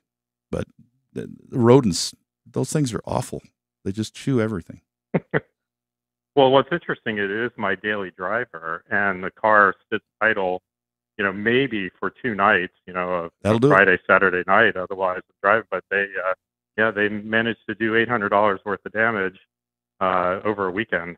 So yeah, and that's cheap. It gets much worse than that. We've had some that have been totaled by insurance companies because of that. But they look for a place that's warm. So if you get a night where it's cooling off even into the like low 60s, they'll look for a place to nest for the night. And the first thing they do when they curl up is they start chewing on stuff to make a nest and eat it. And they'll destroy a car quickly. It's usually doesn't take people. Some people think it takes like a month of storage, but they can literally get in there and do damage in 20 minutes. They go, okay, this is where I'm going. All right, here we go. And they'll start chewing away. I hate those things. Well, and when they've got some of these harnesses that are integral through, they go through the whole dashboard and inside the vehicle, that's where you get in trouble. I mean, you got data wires and things that can't be spliced as easily in a lot of newer vehicles. So it's a real issue. So our partners at NH Oil Undercoating have, they've got a product there that there's a need for it in the market there. Mm-hmm. That is for sure. Does that help you out, Dave? All right. Well, thank you. I appreciate your guidance, and come see us here in Charleston sometime. Well, I'm going to be. I had an invitation there from Greg and the guys out there, and I said, you know what? I'm going to be coming out there before too long. All right. Take care. Bye-bye. Thank you. All right, we're going to jump right back to the phone again, and we're going to talk to Richard with a 2017 Kia Sportage. How you doing, Richard? Oh, good. How are you? We're all right. Where are you at, Good. Richard? Thanks for taking my call. You bet. I'm right now in South Dakota, but I live in Rochester, Minnesota. Rochester, Minnesota. All right. How can we help you with the I'm a Sportage? truck driver, so I'm way out here. Well, I got a 2017 Kia Sportage. I bought it with 12,000 miles about 4 years ago, and it's got only about 54,000 miles on it now. I was just curious. I've been listening to you guys, and I wonder, is there anything that you guys know about a Kia Sportage 2.0 turbo that I should probably want to keep that? Is there anything down the road, 80,000 miles, that you know about that's gone bad? I would Other just than they're real easy to steal, they say. Yeah, no, I would just make sure that with any of these Kia Hyundai products, these later model ones, when they work and they run and they're doing their thing, they've proven to be very popular and great vehicles. Buy a club. But just take, popular that way. Seriously. But take a very keen liking to your maintenance though on your engine. Oil changes and the correct oils, and do it. Do it at that 3,000 to 4,000 mile mark, and just stay after it. And even if you're not driving it a lot, then pick yourself like an interval of 6 months or something like that, 8 months, just to make sure you're doing it, because we just want people to take their best chances. When they do break, they're quite expensive to get engines for, and because they're popular. Oh yeah, and we see them break a little more than they should. The other thing I would recommend is that if you have the opportunity when you're driving it with that little turbo engine, and you see the fuel that's got maybe the 89 octane or you don't have to go all the way to 91, but just feed it a little extra octane, or the ethanol blended fuels. Just if not they're in your 87. area. Try to give it a little more octane, because that engine will be a lot happier all the time. The way it runs with that little turbo, with a little more octane. Oh, would it be good? Even with 91, it'd be good, right? Oh, if you want to pay for it, yeah, definitely. And the fuel's going down a little bit. It used to be 10 cents more than mid-grade was 10 cents more than unleaded. Now it's like $1 more. Yep. And if you're if you're a truck driver and you've got one of those fuel apps out there, you can those fuel apps can save you a lot too, even on the premium. I was looking the other day, and it was like a 46-cent saving on premium by using the app. They've got the Upside app and Mudflap and about 5 or 6 others. It can be substantial when people are using those. So I just got one of them the other day on my phone, because I was like, I'm going to try it, see if it's a gimmick. And nope, it wasn't. It actually worked. But other thing to think about on that is, we're looking at a car 7 years old, maybe 8, if depending on when that thing was built. I would look and get a good AGM battery for that thing, especially if you're out driving a truck and you don't drive this thing every day. Otherwise, you might find it. Yeah, I drive it every day though. Oh, okay. Yeah, because it's easy. You're at the point where, it's battery time. If it's got that original Kia battery, it's just waiting to fail for you. The original Kia I battery. already had to replace last year. Oh, good. I got one of them glass pack batteries. Is that what they call Yeah, it? Is yes. it better than a lead battery? Yep, the ones that we recommend here on the Quite show. expensive, but it was great. Yeah, that they do run a little more, but it's a premium battery that is made for demands that we get. I mean, everything's such a high demand vehicle. AGM we talk about. Yeah, and I would say, anything that's mid 2000s on up, which is pretty much everything nowadays, they're just getting so heavily laden with electronics and computers that you need a battery that's good and stable, and the AGMs work really well for that. So. Yeah, and I always get extra cold cranking up too. I forget how many extra cold cranking amps I got because it's so bitter cold here in Minnesota. Oh yeah. Oh yeah. So yeah. When I first got it, number 4 coil failed, and I had to get it towed to the dealership, and then they fixed it, whatever they did, and then about a year later, or less than a year, it failed again. So I got it towed there again, and then they went ahead and tore it down and changed, I think, the valve or something in it, or a new coil or something, but it hasn't failed me since then. Good deal. Yeah, so there may have been a defect or something in it. I mean, they recommend the dealership I change my oil every 5,000 miles, so I get it changed there every 5,000. Does that sound okay? I would go less on a Kia. I would go like every 3,000. Yeah. Yep. Because in our shop, 3 to 4,000, I'd be getting it done. We've put thousands of engines in literally in our shop, and we get a pretty good feel for, who doesn't replace their engine and how many miles they're changing. They're changing them at 3,000. The people that are 4 to 5, those are when we ask them, hey, what's your oil change? Oh, 4, 5, 6, 7, somewhere in there. And those are the ones we're selling engines to. So, yeah, step it up. It's like prevent your heart failure there, your engine. Yeah, I'll do that for 3,000. I'm glad that you mentioned that. So, because, the dealership, they don't really know. But you guys work on valve stuff, so I appreciate that. Yep, and they don't have to warranty if it fails. It's a great car. Yeah, they are. They're good cars. Exactly, yeah, I got an extended warranty on it, so that's really good. It's just a $50 deductible for 100,000 miles, so I've only got 54,000 on it. So that's pretty good. Yeah, that's pretty good. Is that a drivetrain warranty?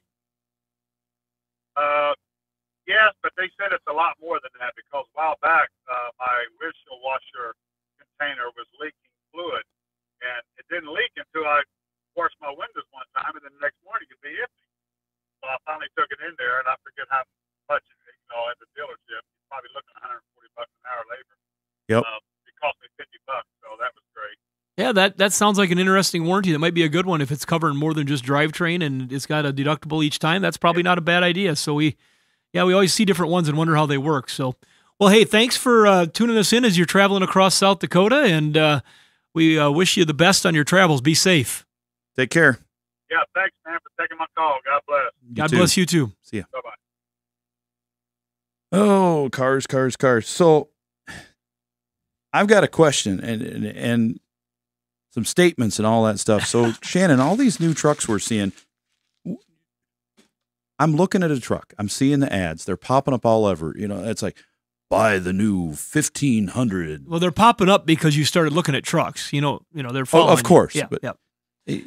Home, out on the road, wherever, you're seeing these ads. Buy a new 1500 Chevy truck, GMC, buy the new Sierra, buy the new F-150, buy the new Ram 1500. Well, as we said, these aren't half tons anymore. 1500 is not a half. And it drives me nuts when salespeople at dealerships say, the half ton truck is like, it's not a half ton truck. Sure it is. It's like, well, why does this half ton truck, why can you put 4,000 pounds in the bed and why does it pull 13,500 pounds? Well, that's only when it's properly equipped. I said, so it's still a half-ton truck then? It should be like a 2-ton truck if you can put 4,000 pounds in it, right? Well, no, that's just stupid. And I'm like, okay, well. The naming gotta go now. The naming conventions have been around for so long. It's just such a habit for people, and the people they're getting trained by are the dealers, the manufacturers aren't calling them that. No. They're calling them 1,500, which is good. But here's the point. We have had some customers recently that got trucks and they're pulling heavy loads with them, and they come in and you don't want to argue with them, but when they say, yeah, I got this truck and it's supposed to pull over 13,000 pounds and I've got a 12,000 pound camper, so it's going to be close. I should be fine. But then we run their vehicle identification number and we see that the truck's rated to pull 8,200 pounds and they've got a 12,000 pound.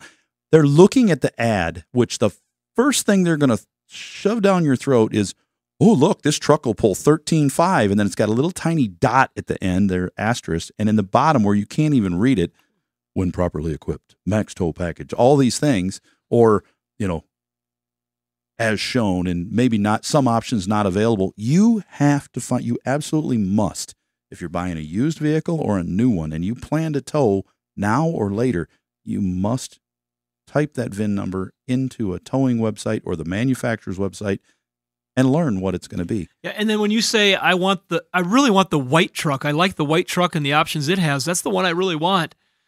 Maybe that one doesn't have the towing option that you need, even though it's the one you really want. The tow option between a truck with a Ford, let's say a 24 Ford F-150, when properly equipped with a V6 engine, the hybrid turbo 3.5 V6 engine, can pull like 13,500 pounds. That's great. But that same truck without the tow package is like 7,900 or 78 something pounds. That's a huge difference. That's enough to burn your truck up and cause you safety issues, stopping, going, all of it. They've got different transmissions, different gears, amount of gears in transmissions. You'll see where one truck might have an 8-speed, another one has a 10 or a 12, depending on the type of vehicle you got. There's a lot of changes on these things. So you've really got to know, and we're not trying to shame you and say, well, you're over towing. No, we want to help you not lose money, because let's say you buy a truck that pulls 8,900 pounds and you routinely throughout the summer months, you pull a 10,000 pound camper with it. You're really pushing that thing super hard. What if you have to buy an engine for it in 3 years when it's out of warranty because it overloaded it, and that engine cost you $12,000 to $15,000? You're not going to like that.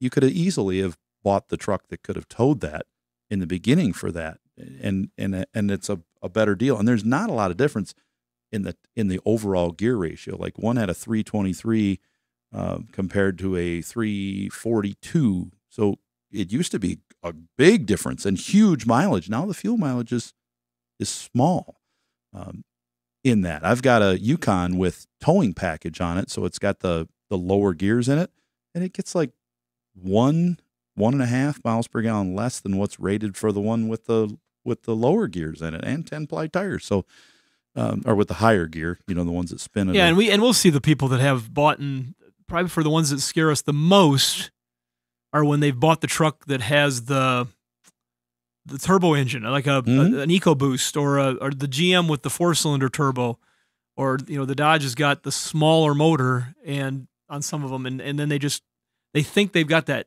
heavy towing capacity, and they just don't take it. They just don't take it. You start building up heat and you have problems, and that's where you see the guys with the EcoBoost that have blown rods right up the side of the block because they build up so much heat, and they've got an 8,000 or 9,000 pound tow rating, and they think they've got what can pull a lot more, and it's problems that we got to just help people be aware of. You look at these trucks now, and you're seeing these 1,500 series trucks, which used to be labeled as half tons, and you're seeing them with these tow packages priced out at most of them are in the 80s for one that's fully loaded. It's going to be 80 to 85,000 is what we're seeing now. If you get a base tow package truck that's got carpet, but it's like a base model, you can get into one in the high 60s, low 70s. It's not going to be near as fancy as the Platinum Edition Ford or the Denali Ultimate Edition, or one of these high end like that, but it's going to tow what you need to tow. The other thing you got to think of is I've seen a lot of people lately, and they're older people like me, but even older. They've decided, well, I'm going to get into a fifth wheel camper now, and I'm going to start towing it. Although my daily driver's been a Buick Park Avenue or a Chevy Traverse for the last 40 years. I've been driving something small, and now they're driving a big truck. The new 3,500 trucks and these 45s, which are really common, they look like a regular pickup truck now. You buy one of those trucks, the new 4,500 Ford is rated over 40,000 pounds. And it's like 38,000 for a diesel, like 4-door Ford 1-ton type truck, the 350. So braking is different. Towing is different. When you're hauling a a 32,000 pound, 40-foot RV down the road. It's not like driving a car, and you don't need a special license in almost every state. So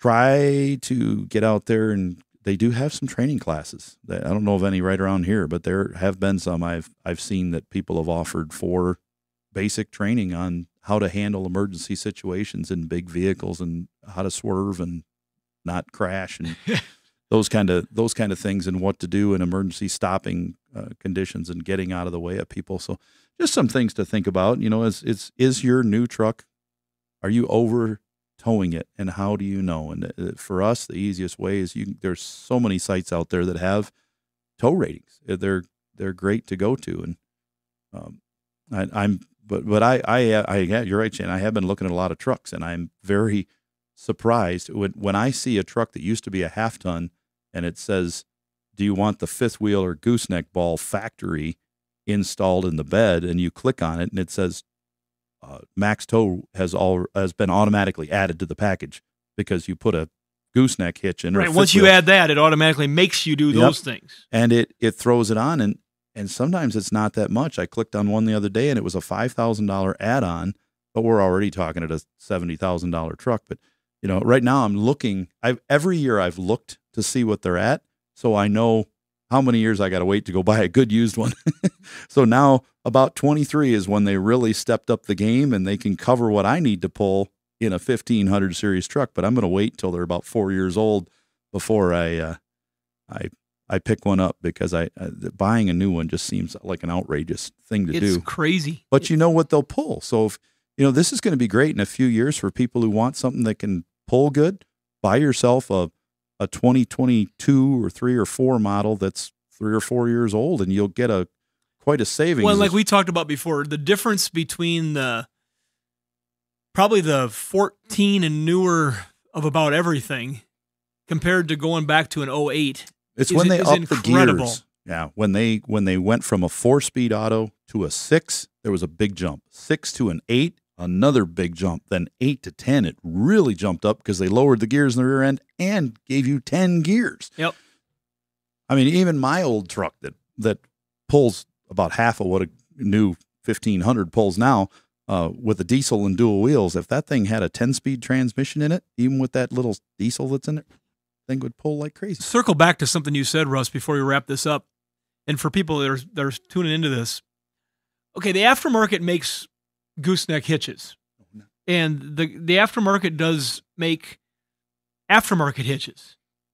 And so a lot of folks will look and say, okay, I'm going to buy this truck, and then I'll just go buy this aftermarket hitch, and I'll put it on there. It's almost a shame that the aftermarket makes those now. Because it says it fits. It fits my 1500. To put it on their truck. It's kind of a shame that they say that, because when you add that option at the factory, it will not let you put that option on unless you add all this other stuff. Yeah. Where you can go to the aftermarket and you can go to the shop and you can put on that hitch. In our part of the world, I know that most of the people at the shops are going to say, you know what, you shouldn't be doing this. What are you pulling? They're going to be asking because they don't want to be in the middle of the problem. Yeah.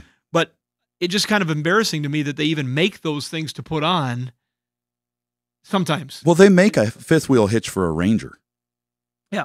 But for old Ranger. And who's going to... Hopefully it's for pulling a 1,000-pound fifth wheel. They do make those like garden trailer fifth wheels just so you can have a bigger turning radius. Heck, they made a fifth wheel for a VW Beetle. You remember those back in the 60s? I remember that. In the 60s, they made a VW camper to go right on the top center of a VW. You can look them on the internet. They're cool because they can spin around in a circle. And so, yeah, they make them for anything. But look what you're getting. Just because they make it doesn't mean that you should or need to or want to use it for you. You want to be safe in the end. Because you're going to look down on the road, 10 years from now, you're going to look back and go, boy, that was if Dave Ramsey would say, stupid tax. You got to pay that now and then. So I've paid plenty of mine. All right, everybody. I see Chris Carter just snuck into the hall, and he looks like he's been there for about the last 45 minutes talking to producer Doug. Did he roll in, or is he's on his feet? I don't know. He looks like he was dancing out there, and if he's been on his feet for the last 45 minutes, I think it's pretty lame he didn't show up today. We're shaming Chris. That's all right. He'll come in here and help us with that production we have to do with the multiple ads. And all right, everybody, take care. We're going to see you next week.